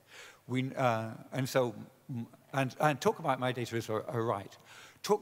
I think one of the things, if you think about data as its value to a third party, then you ignore the fact that actually the greatest value, my data is more valuable to me than to anybody else, because it's about me. Okay, so if you sell it to some guy out there in the cloud, some insurance company, to them I'm just a dot in a huge data field. To me, I'm me. So what is much more interesting for me is getting hold of my data, and having agents which work for me, so I can integrate, get data from all the different aspects of my life where there is data about me, bring it all together under my control. And then, so I would like to run AI, which runs under my control and reports to me. I think in general, whenever you look at an AI, the question to ask is, who does it work for? Alexa, who do you work for? Well, you don't work for me, I know. All these AIs out there work for somebody. Very good point, Tim. Antoine, anything from Facebook? Oh, all right, Ben, and then we just go out to the audience. I can't resist the bon mot. Maybe you should write an editorial called, "Is Data the New Snake Oil?" Anton, quick comment from you before we go out to the audience. Yeah, I think this is very interesting because I think there is when the word AI, because data is the new oil, is misleading. Very AI by itself is very misleading as well. I think there are two types of things. There is the data, which is by itself actually is not useful. I mean, it can be useful for you if you can look at it, but it doesn't do much. And then there are the tools that you apply on the data. Okay, and the tools. This is where a lot of the machine learning comes into play, okay? But it doesn't work on the data by itself. It has to be trained, the data has to be curated, has to be labeled, has to be etc. And so I think that a lot of and there are two questions there. I think the data, how to use it, why, the transparency that we make with the data, these are actually very important questions, and I think they are discussed right now. And then there are the tools. And there are the tools, this is where a lot of very, very interesting capabilities could come in terms of transparency, in terms of compositionality of skills, in terms of learning with your samples, in terms of basically learning how to abstract the world, in terms of learning how to understand human beings. These are actually very, very interesting lines of research that are actually pretty preliminary for all of them. For a machine to have an understanding of the physical world, it's actually very preliminary, but this is super interesting. And so I think we should be really, really, and this is where we should really be full force. We want to have better algorithm there. We want to be able to to understand the world better. I think we want algorithms that are able to compose themselves to form new things under our control, but these are just software. I think we can control that. But then, when you apply them on which data and which condition, that's where actually you have to be careful. Quite right to separate those out. And so we're now going to try and open this up. I'm going to go to Fabian here is looking at Twitter. We've got a question on Twitter that he's going to ask one of the panel, and then we'll go out to the audience. So one of the questions is, I quote, talking about the future of data as currency to empower data owners, I see the point, but not totally convinced without prior education about the risks and danger. What will be the consequences of monetized self? Oh, well, so first of all, good questions. I even will react to all the comments before that. Many countries, when they teach in school, they start with, are you willing to die for your country? This is your right for a country. Are people willing to die for their data? And I'll explain, because when you don't share your health data, you're actually causing somebody else not to live. Because if somebody was solved for this specific person, it's actually preventing somebody else from getting treated. The Israeli government actually gave billion shekels for the next 5 years for digital health, where the idea is to provide for each citizen the ability to have personalized health care. And I think this is where we should go with the data. Eventually, my life worth infinite amount of money. This is the best currency. We share this currency in taxes. We share the currency in many other ways. Okay? The population is getting much older, and not sharing this data is actually causing us not to be able to treat some of this generation. We all know about terror as well. You don't share your data, you're actually causing somebody at some point to lose their life. And this is, I think, again, this is the full extreme. Now, coming back to a question about more about the economy. Are people educated enough about using money, bitcoins? I think people are not educated for this, and this is something that we need to start from early education in school. The same thing will go around data. I'm not sure that data is going to be exactly as the new currency. You're not going to be using it, giving it for food, giving it back, but it's going to be part of the services, and you're going to be the full owner of this. We're going to have regulations thinking about this. When is the right for the entire population to own your data? Specifically for healthcare, when it can be owned by others, and when you're the only one who can be actually responsible for this. So for example, giving it to Amazon only for a present, or for my niece, that would be wonderful. But having a full control of this and actually teaching us how to use this is just how to use a search engine. Nobody taught us to use a search engine. We just came inside, it was natural enough. I think a long time we're gonna have enough rules, and we're gonna be handling this as humanity about how to do it. Okay, there's so much in all this, but we need to get out to the audience. Can we put the lights up? Okay, so just some rules here. I'm going to take 3 questions, and we won't have time for many rounds, maybe 2 rounds of this. If you're tweeting, tweet questions, and Fabian will look at them, or comments. And anyone who can come up with a good last question for the traditional one-line answer, that would be fantastic. Say who, I know who you are, but say who you are and make your point or ask your question. So you have to remember these. And we're going to have 3, yeah. I'm Daniel Schwabi from IW3C2 and the Catholic University in Rio.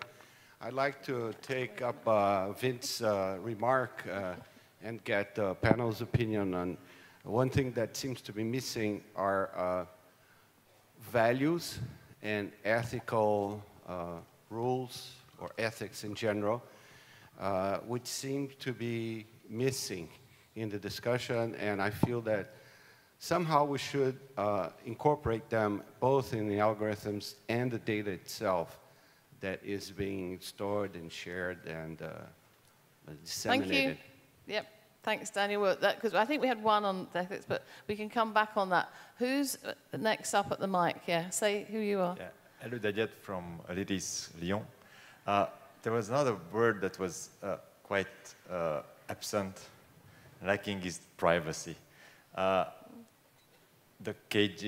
times are changing, I know, but the KGB or the FBI would have paid a lot of money in order to implement bugs into people's houses, and now you accept people to buy and to pay for digital intelligent assistant that listens all the time.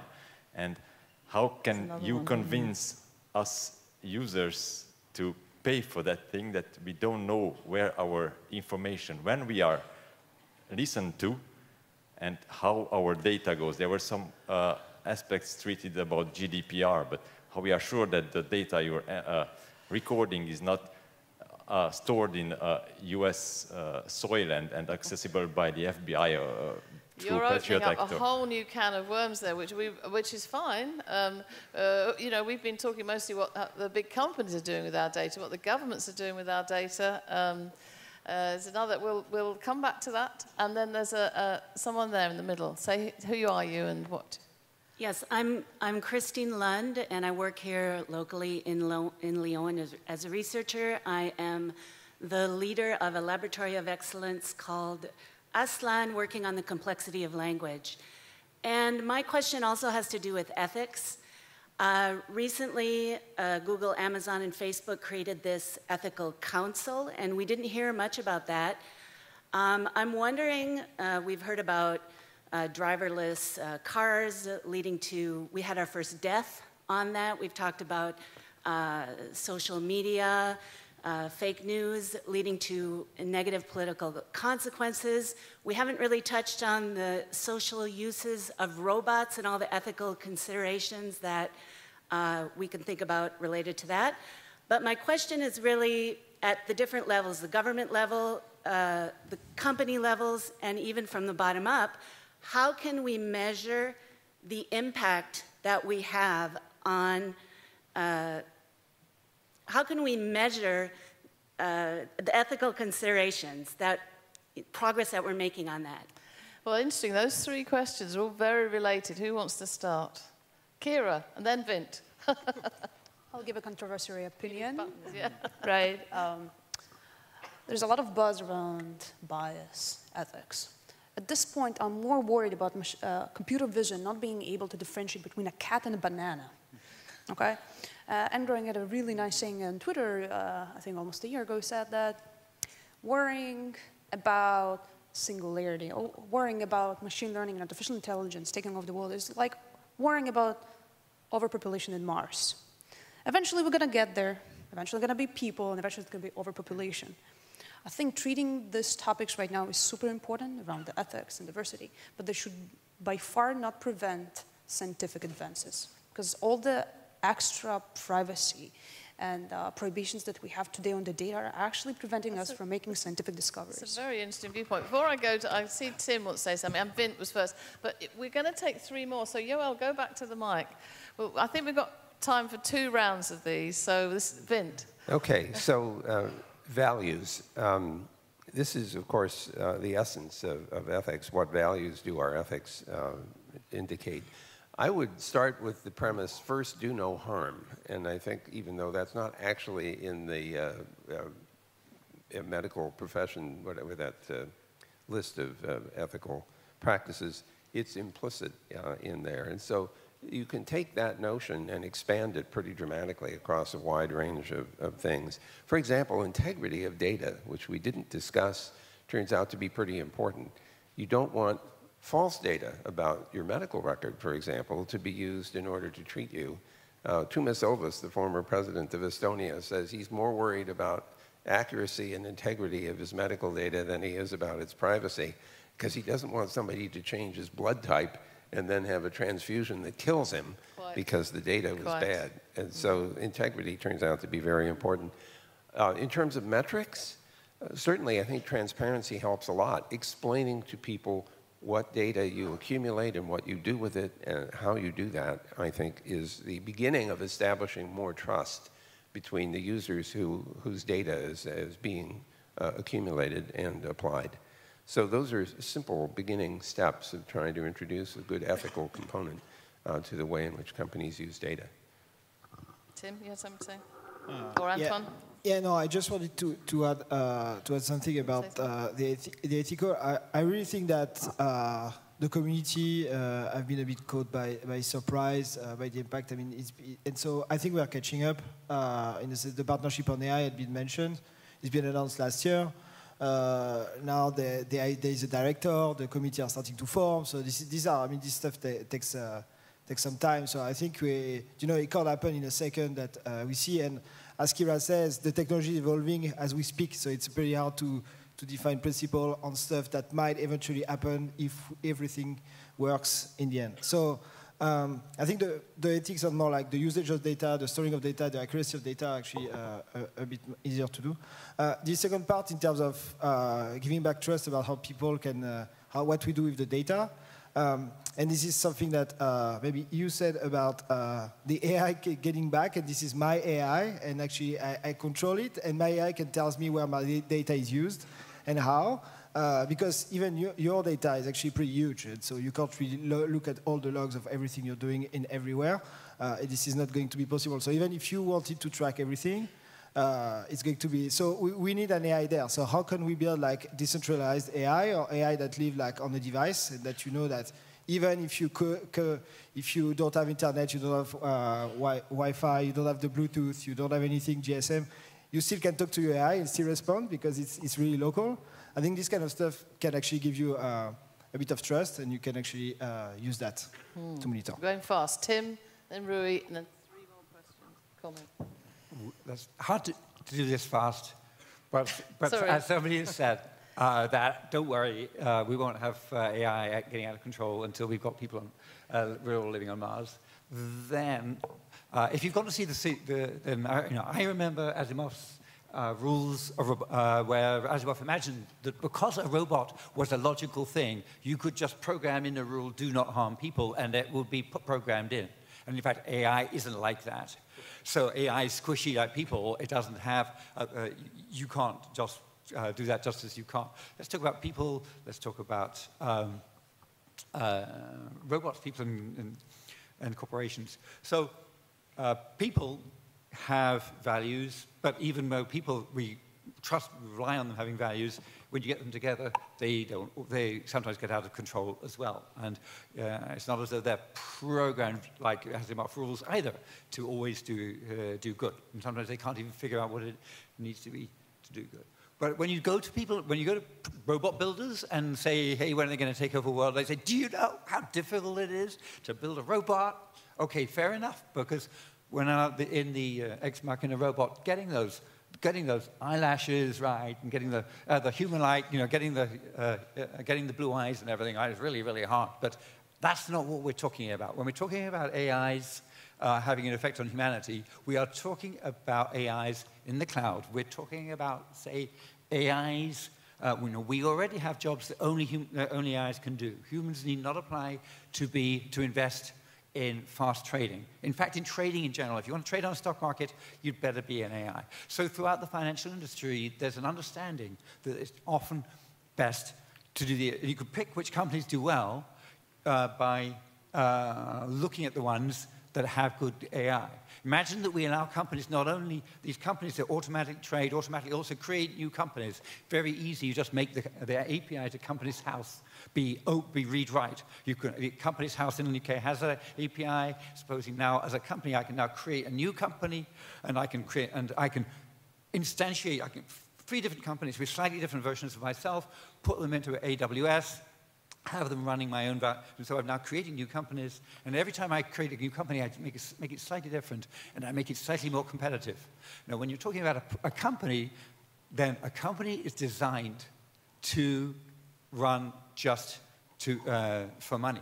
So the companies that survive will be the ones that will be ruthless. So the AIs which are running those companies which survive will be the ones that are ruthless. Those will be the AIs that learn to pay their salesmen commission. Those will be the ones that learn to pay their CEOs on commission. Those AIs will be the ones that learn to pay their boards members, boondoggles, and trips to interesting bars downtown. And so those are the AIs which learn to manipulate the people involved. And those AIs won't be robots. We won't be worrying about whether robots are given equal rights under the rules. Those AIs will be corporations. And guess what? We've already given them equal rights under the law. Damn it. The cat is out of the bag. Too late. Yeah, good point. Yeah. Right, we get Rui, short as you can, then we're going to... Okay. This will be short. I think people are worried about their data for right reasons. This is something that you probably read in papers or LinkedIn. That if you are not paying for a product, you are the product. I think that is what people are worried about. When you look at it from the customer's perspective, Kira was talking about healthcare. I think if the data is going to be used for the society is good, like medical research and other things, personalized medicine, I think people are more than willing to share their data. But if there's profit to be made in the end, then they want to know all the fine prints. They want to control their data. They want transparency for the right reason. And I think in simple terms, giving control of their data to people, being transparent about that is key. Yeah, I'm speeding things up. So because the minister's here to close the session, so we'll have the three panelists. Three comments. We have three people at the mics. We'll start with Yoel. Be as brief as you can to make your point. Yoel. Sure. Hi, I'm Yoel Marek. I'm a member of the IW3C2 and a VP of Research at Amazon. So Wendy's going to hopefully to forgive me, but I would like to urge all of you to attend the IW3C2 town hall meeting this afternoon, because this is your way to influence on the future of this conference. So that was a shameless ad, you forgive me. And now my question actually to the panels. We've been talking quite a bit right now about the negative effects and the fears, what can happen with AI. But I would like actually to ask our distinguished panelists to give us a more positive vision. And maybe as a closing question to all of you, could you encourage our young researchers in the crowd, our young students who are fully part of this audience, and tell them what you think they should research to improve the future of technology and society in AI? That's my question. Thank you.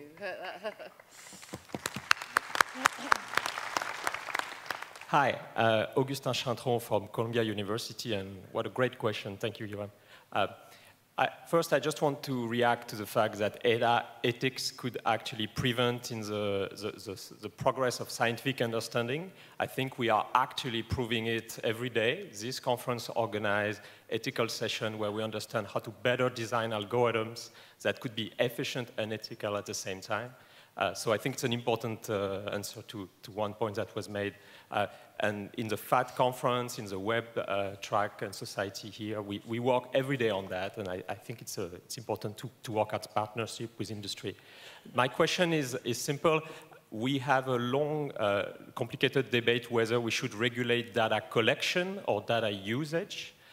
This is sort of very difficult to solve that problem, and I was very interested to see what would be your answer, maybe as a final question to conclude. Thank you. And the final from the audience. Hi, this is Bharat. I recently finished my PhD from Georgia Tech. Well done.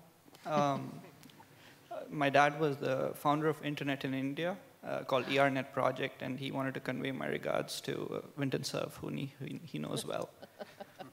My quick question was, I know we have talked a lot of high-level things, but specifically in the current setup, how can AI be developed with controls in place? Like, what I mean is under constraints. So for example, there's GDPR, which is coming up, which is regulating some of the privacy around data.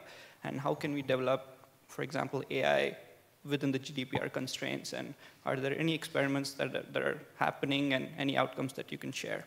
Okay. Thank you. It's too detailed a question for them to answer, but they haven't got time. You can have, panel, one or two closing remarks, okay? Tim, should we go in the order we started with? Tim, you go first. Or would you like to wait and think about it? Fine, I'll pick up the, I think that yes, that is a good question, but too deep. The general question is a nice closer. What should everybody do? What should everybody do? What should the researchers do? So I would say enable the human being. I would say work hard to make more and more data, to fight for individual data being available for things like open data, fight for regulation, fight for it, but also in your companies, make lots of APIs, get your companies building to standards, and conventions like Solid, so that I can write one program to access across them all. Ruben Binns at the Oxford Lab has a project called the Respectful Alexa, which is like an Alexa, except it works for you. It works for the user, and it's specifically, they're thinking about, okay, what sort of things can we put in which will specifically allow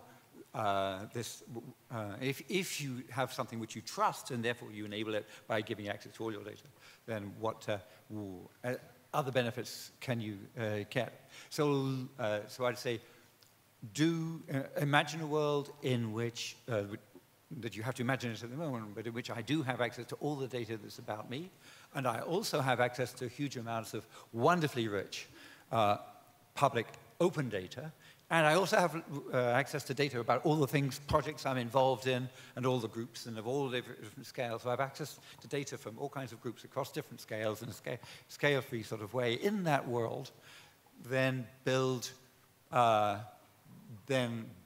really powerful systems, whether I am the naive end user, or also I think, or the developer, or in between, I think a really interesting class of users are the people who can do spreadsheets. All those people who are pretty smart out there, and if you give them some pretty powerful tools to use their data, they will. Just one remark. Okay. Yes, Tim, it was one remark. Fabian here is sweating a bit because of the timing. Vint, your last comment. So people come here to hear you guys talk, so that's fine. Three points very quickly. First of all, we all worry about inadvertent data sharing. This is where systems get penetrated and all kinds of user information goes away. Better tools for security practices are needed. Second, there's deliberate data sharing, and there we should care a great deal about actions taken by companies who accumulate data and then do something with it. Transparency, norms, and rules, I think, are the tools that we need for that. And finally, here's an interesting idea. We've been talking about AI and composing AI skills and things like that. What if we put these skills to work protecting our data? Could we do that? Could we invent skills to do that? Backfire hugely, but yes.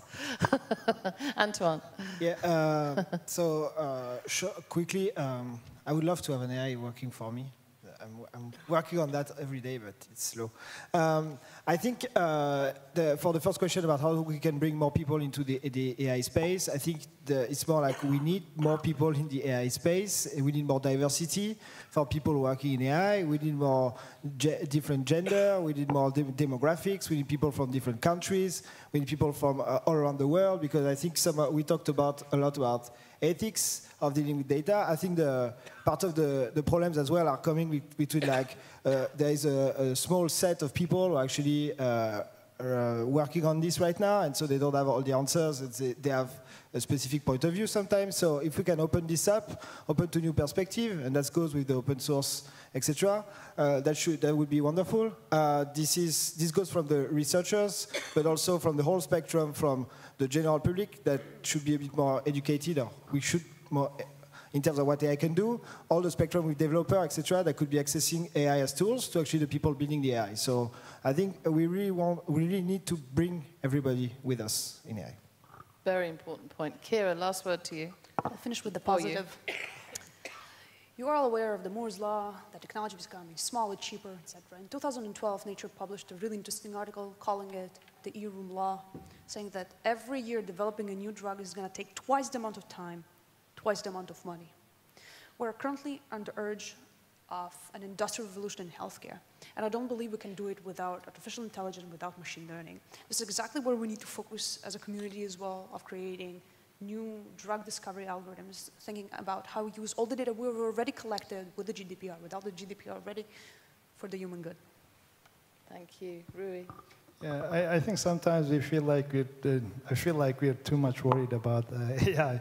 I think there are a lot of accomplishment successes, but they really, when you're going deep in a particular area, like self-driving cars, but I think we are far away from broad AI, general intelligence. To me, that's years ahead.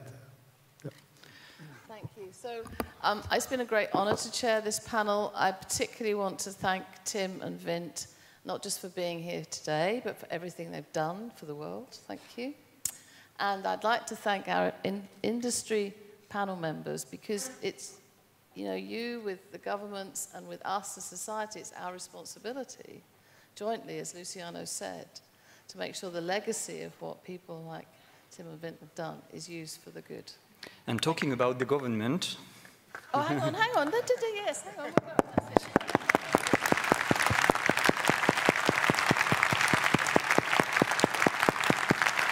And now I'll hand back to Fabien, because it's a great privilege to have the French Secretary of State here. So yes, finally to conclude this plenary session, sorry, it is my honor to call on stage the French Secretary of State for Digital Affairs. Please join me in welcoming Monsieur le Ministre Mounir Mahjoubi.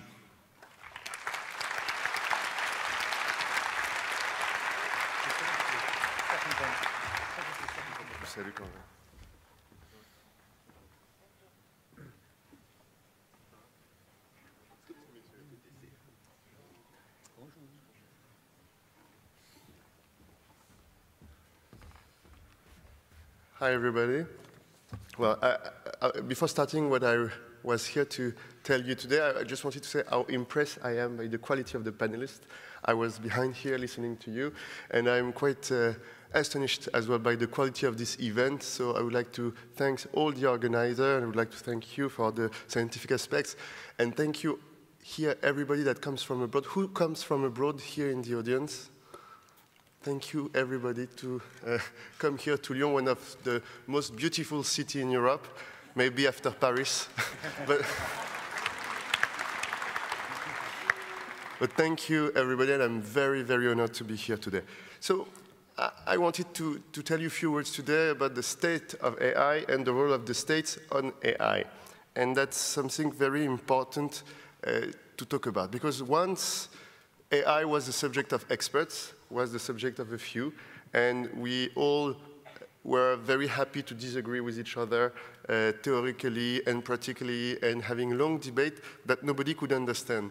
But now, AI is the subject of the society as a whole, and we all have a responsibility to have a public debate on the subject. We all have to have a complete dedication of the governments, but the society as a whole, to develop AI, but also to question AI. And it's all about the discussion you had during your panel and previous one. So we are not talking about future times. Sometimes people are talking about AI on everything it could bring to our society, on everything it could transform on our society. The time of AI has already come, and it's here for a long time. It's everywhere in our lives, voluntarily or involuntarily. And that's maybe one of the most important political aspects. There is a volunteer way to use AI, to use algorithms, to use new technologies and progress, but there is also, and there are more people touched by this aspect, involuntary use of AI. As a citizen, when the country is using algorithms to deliver public policy, but also as a consumer with companies, with health institutions. So AI is everywhere, so people have to be everywhere, and the conscience of people has to be everywhere. So there is no doubt now that this transformation has only begun. I often say that everything we've seen the last 30 days on digital and digital research is just a draft of what we're going to see in the next 5 to 10 years. Just a draft. And look at what the draft has already done in 30 years, and let's figure out what could be this transformation in 5 to 10. Every people that would tell you how is the world in 10 years is a liar or is trying to sell you something, but what we can say is that it's going to be very, very different. And our role as political leader is to prepare the world to any possible future and be sure that every citizen will have a place in this possible future to come. So we have one challenge with AI, is how do we make AI to serve our ideals, and not how do we, society, serve AI. And this question of passivity versus being active is maybe one of the most important ones, and that's why we have to come from the few to the society as a whole. And we need to develop our own model, a European model, because today AI is mainly developed by leading firms coming from one continent, and there's another continent developing other firms that are very competitive on AI, but they are also very different. Because if you look at how a continent is focusing on economical performance, you'll see that another continent will be focusing on control of population, control of the economy. But at the heart of everything is performance.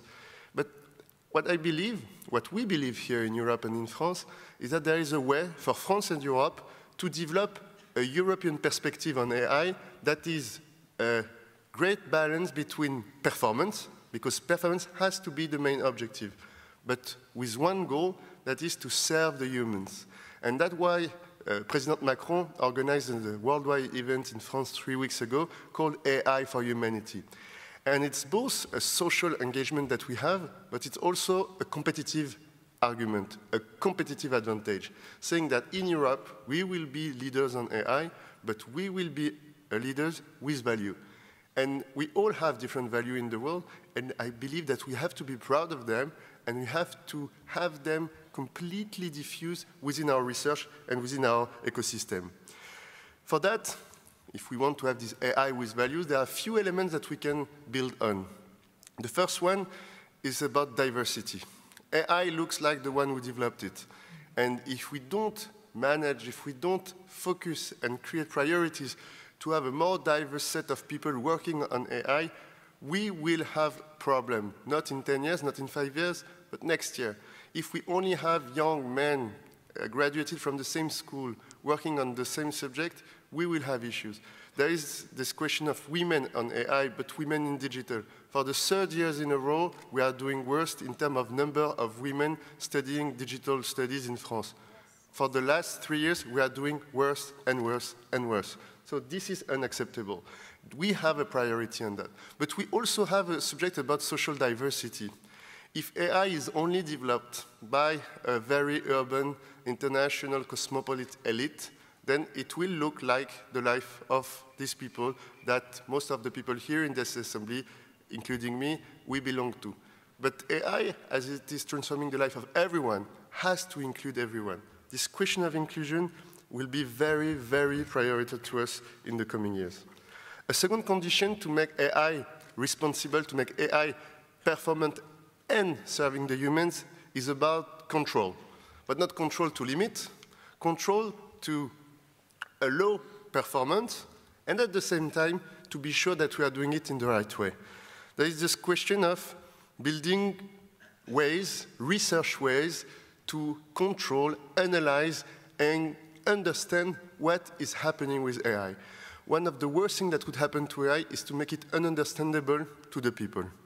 The question of to make research and progress understandable to the people is key. Because if we don't do it, people start with science with trust in our democratic society. But if we don't work and focus on helping them to understand what we are doing, look at what is happening. From trust, you will go to fear, and from fear to distrust. And you go to trust, from trust to fear, when people experience the bad consequences of AI or technology. For example, you receive a decision that was fully made by a computer. You try to contact the public service, but nobody's answering you. And then you will start to say, it's all about the machine. It's all because of the machine. And then it will break something in your heart, something in your mind. And then the next time you will read the paper about this private data from Facebook, something Cambridge, I don't get it, but it looks bad. It will break another little thing in your heart. And then, because people will talk about what they found on the computer of their 13-year-old kids, and you say, wow, that's the internet, that's terrible. And then, far by far, worse by force, people will distrust technologies. And what will happen? I already see it sometime at the National Assembly when I debate on digital technology applied to public services. I see people telling me, well, we don't want your technology. We like the paper thing. We like human talking to us. Because every time you talk about progress, we only see the bad effect of progress. The thing with that is that if we don't work on inclusion, if we don't work on explaining what we are doing, on what you are doing, then we will radicalize people to be against technology and progress. So I can talk about the fact that we are digitalizing the state and having 100% of public services available online in 5 years. It's absolutely not it can't be then possible if I don't work on the already 20% of French people who already said that they don't know how to use digital. So every time we talk about AI, every time we talk about digitization, every time we talk about progress, but we don't take care of this 20%, which are sometimes 30% in other European countries, here in their lives, in their communities, they only hear one thing. They are trying to work against us. And then they radicalize, and then they politically radicalize, and if this minority becomes a majority, then we will have a very big issue on progress, because we will lose 10 to 15 to 20 years in terms of progress and technology development. So this question of trust needs from us investment, time investment, money investment, but human investment to explain around us what we are doing. If we don't do it, then we won't have this conference in 5 years, and we won't be able to talk about technologies, and other continents will talk about it for us. But on that, there are strong reasons to believe that France and Europe are on the right path to succeed. First, we have to say, and we are very proud of that, France and Europe have some of the best and incredible researchers in the world on AI and on digital in general. We have one of the most beautiful institutes, the INRIA, that you perfectly know. And as you've seen, the presence of people of most of all AI laboratories from top international companies, it's a testimony of the quality of our public research, of our public education system, and I believe it's something that could, if we use it on the right way, helps France and Europe to be a champion on this subject. We also host some of the most beautiful public databases. In France, for decades, we decided that health has to be socialized, that we will share the risk of health, and we will deliver health to every citizen in France. It also creates one of the most beautiful health databases in the world, because we nearly have 100 million people for decades with all the history of treatment and health, good health, but also death. And it makes it one of the most beautiful ones, because when you socialize, you also create data assets that could be used. Today, we are working a lot on creating more values from these databases that already exist. We also have very strong industrial bases. These industrial bases are transforming. They were late, but now, comparing to the rest of the world, they are transforming very rapidly, and there is this advantage of starting your transformation a little bit late. You transform with more recent technologies, and that is what's happening right now in Europe, and I believe this trend and this move will go even forward. We also have a great advantage. We have a large population. Europe is more than 500 million people. And we also have the investment capacity when we invest all together. And that's why the question of Europe is very important. No country in Europe has the power to compete in investment in AI. But all together, we can become the first region in the world to invest. So that's now a political question. That's now a democratic question on how we decide to become one market, to become one people, to decide to invest together for this progress. Not only for the competitivity, but also because we have a project together. And to us, that's very important. So if we look at everything that has been said before, if we look at everything that has been announced recently, France has announced a national AI strategy. Europe, yesterday morning, with Maria Gabriel, the European Commissioner for Digital, has announced the European strategy for AI. There are a few elements that we can have in mind. The first is the investment in digital skills. Inclusion skills, the first 20 hours on digital, to talk to the 20% I was talking before, but also very high-level digital skills, to have more people graduating on digital subjects in France and in Europe, making their life easier and having a focus on public research, because we are strong believers that public research is the key lever to inject AI transformation all around the economy, and that's something we've started to invest on 40 years ago when we created INRIA. 40 or 50? 40? 50 years ago, sorry, when we created the Institute for Digital Research.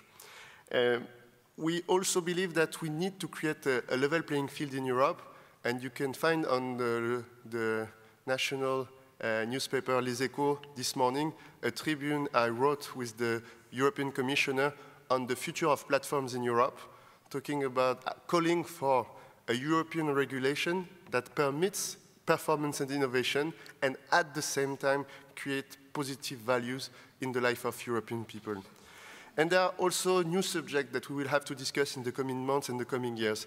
The statue of some private data sets that could have a role in innovation and change the lives of people, but that are now not enough used by the private sector. We already announced on a voluntary basis. We are not socializing all private data from all companies. We are inviting companies to share their data with each other because we believe that on some sectors, especially on agriculture, on health, on transportation, on energy, sharing the data between competitors can be even more stronger in terms of innovation than the sum of innovation of each of the actors. So this is something new because it hurts a lot of common beliefs that we had on private property and entrepreneurship. But I believe it's a new way to rethink the future and to reshape the commons for tomorrow. So will it be enough? Nobody knows. How will be the life in 10 years? As I told you, if someone is telling you he's lying. So everything we have to do as government is to prepare people for this future. So in one word, to sum up everything I've said, we want to focus on skills, we want to focus on people, we want to focus on experts, but with one goal in mind is to be at the service of every citizen and to be at the service of the human. So thank you very much for being here. Thank you very much for debating. Thank you very much for sharing. And I will be more than happy to come back in a few years and be sure that there will be even more people here, even more people that are not experts, and the debate will help us to shape champions here in Europe. Thank you very much. Thank you. À bientôt.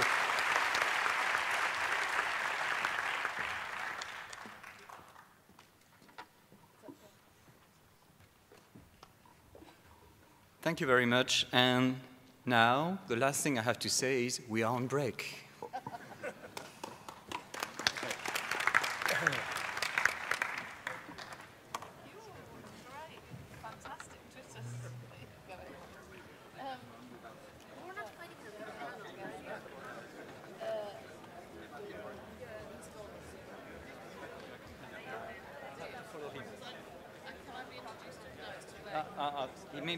He may still be here, but he's going to walk in the exhibition area so we can introduce.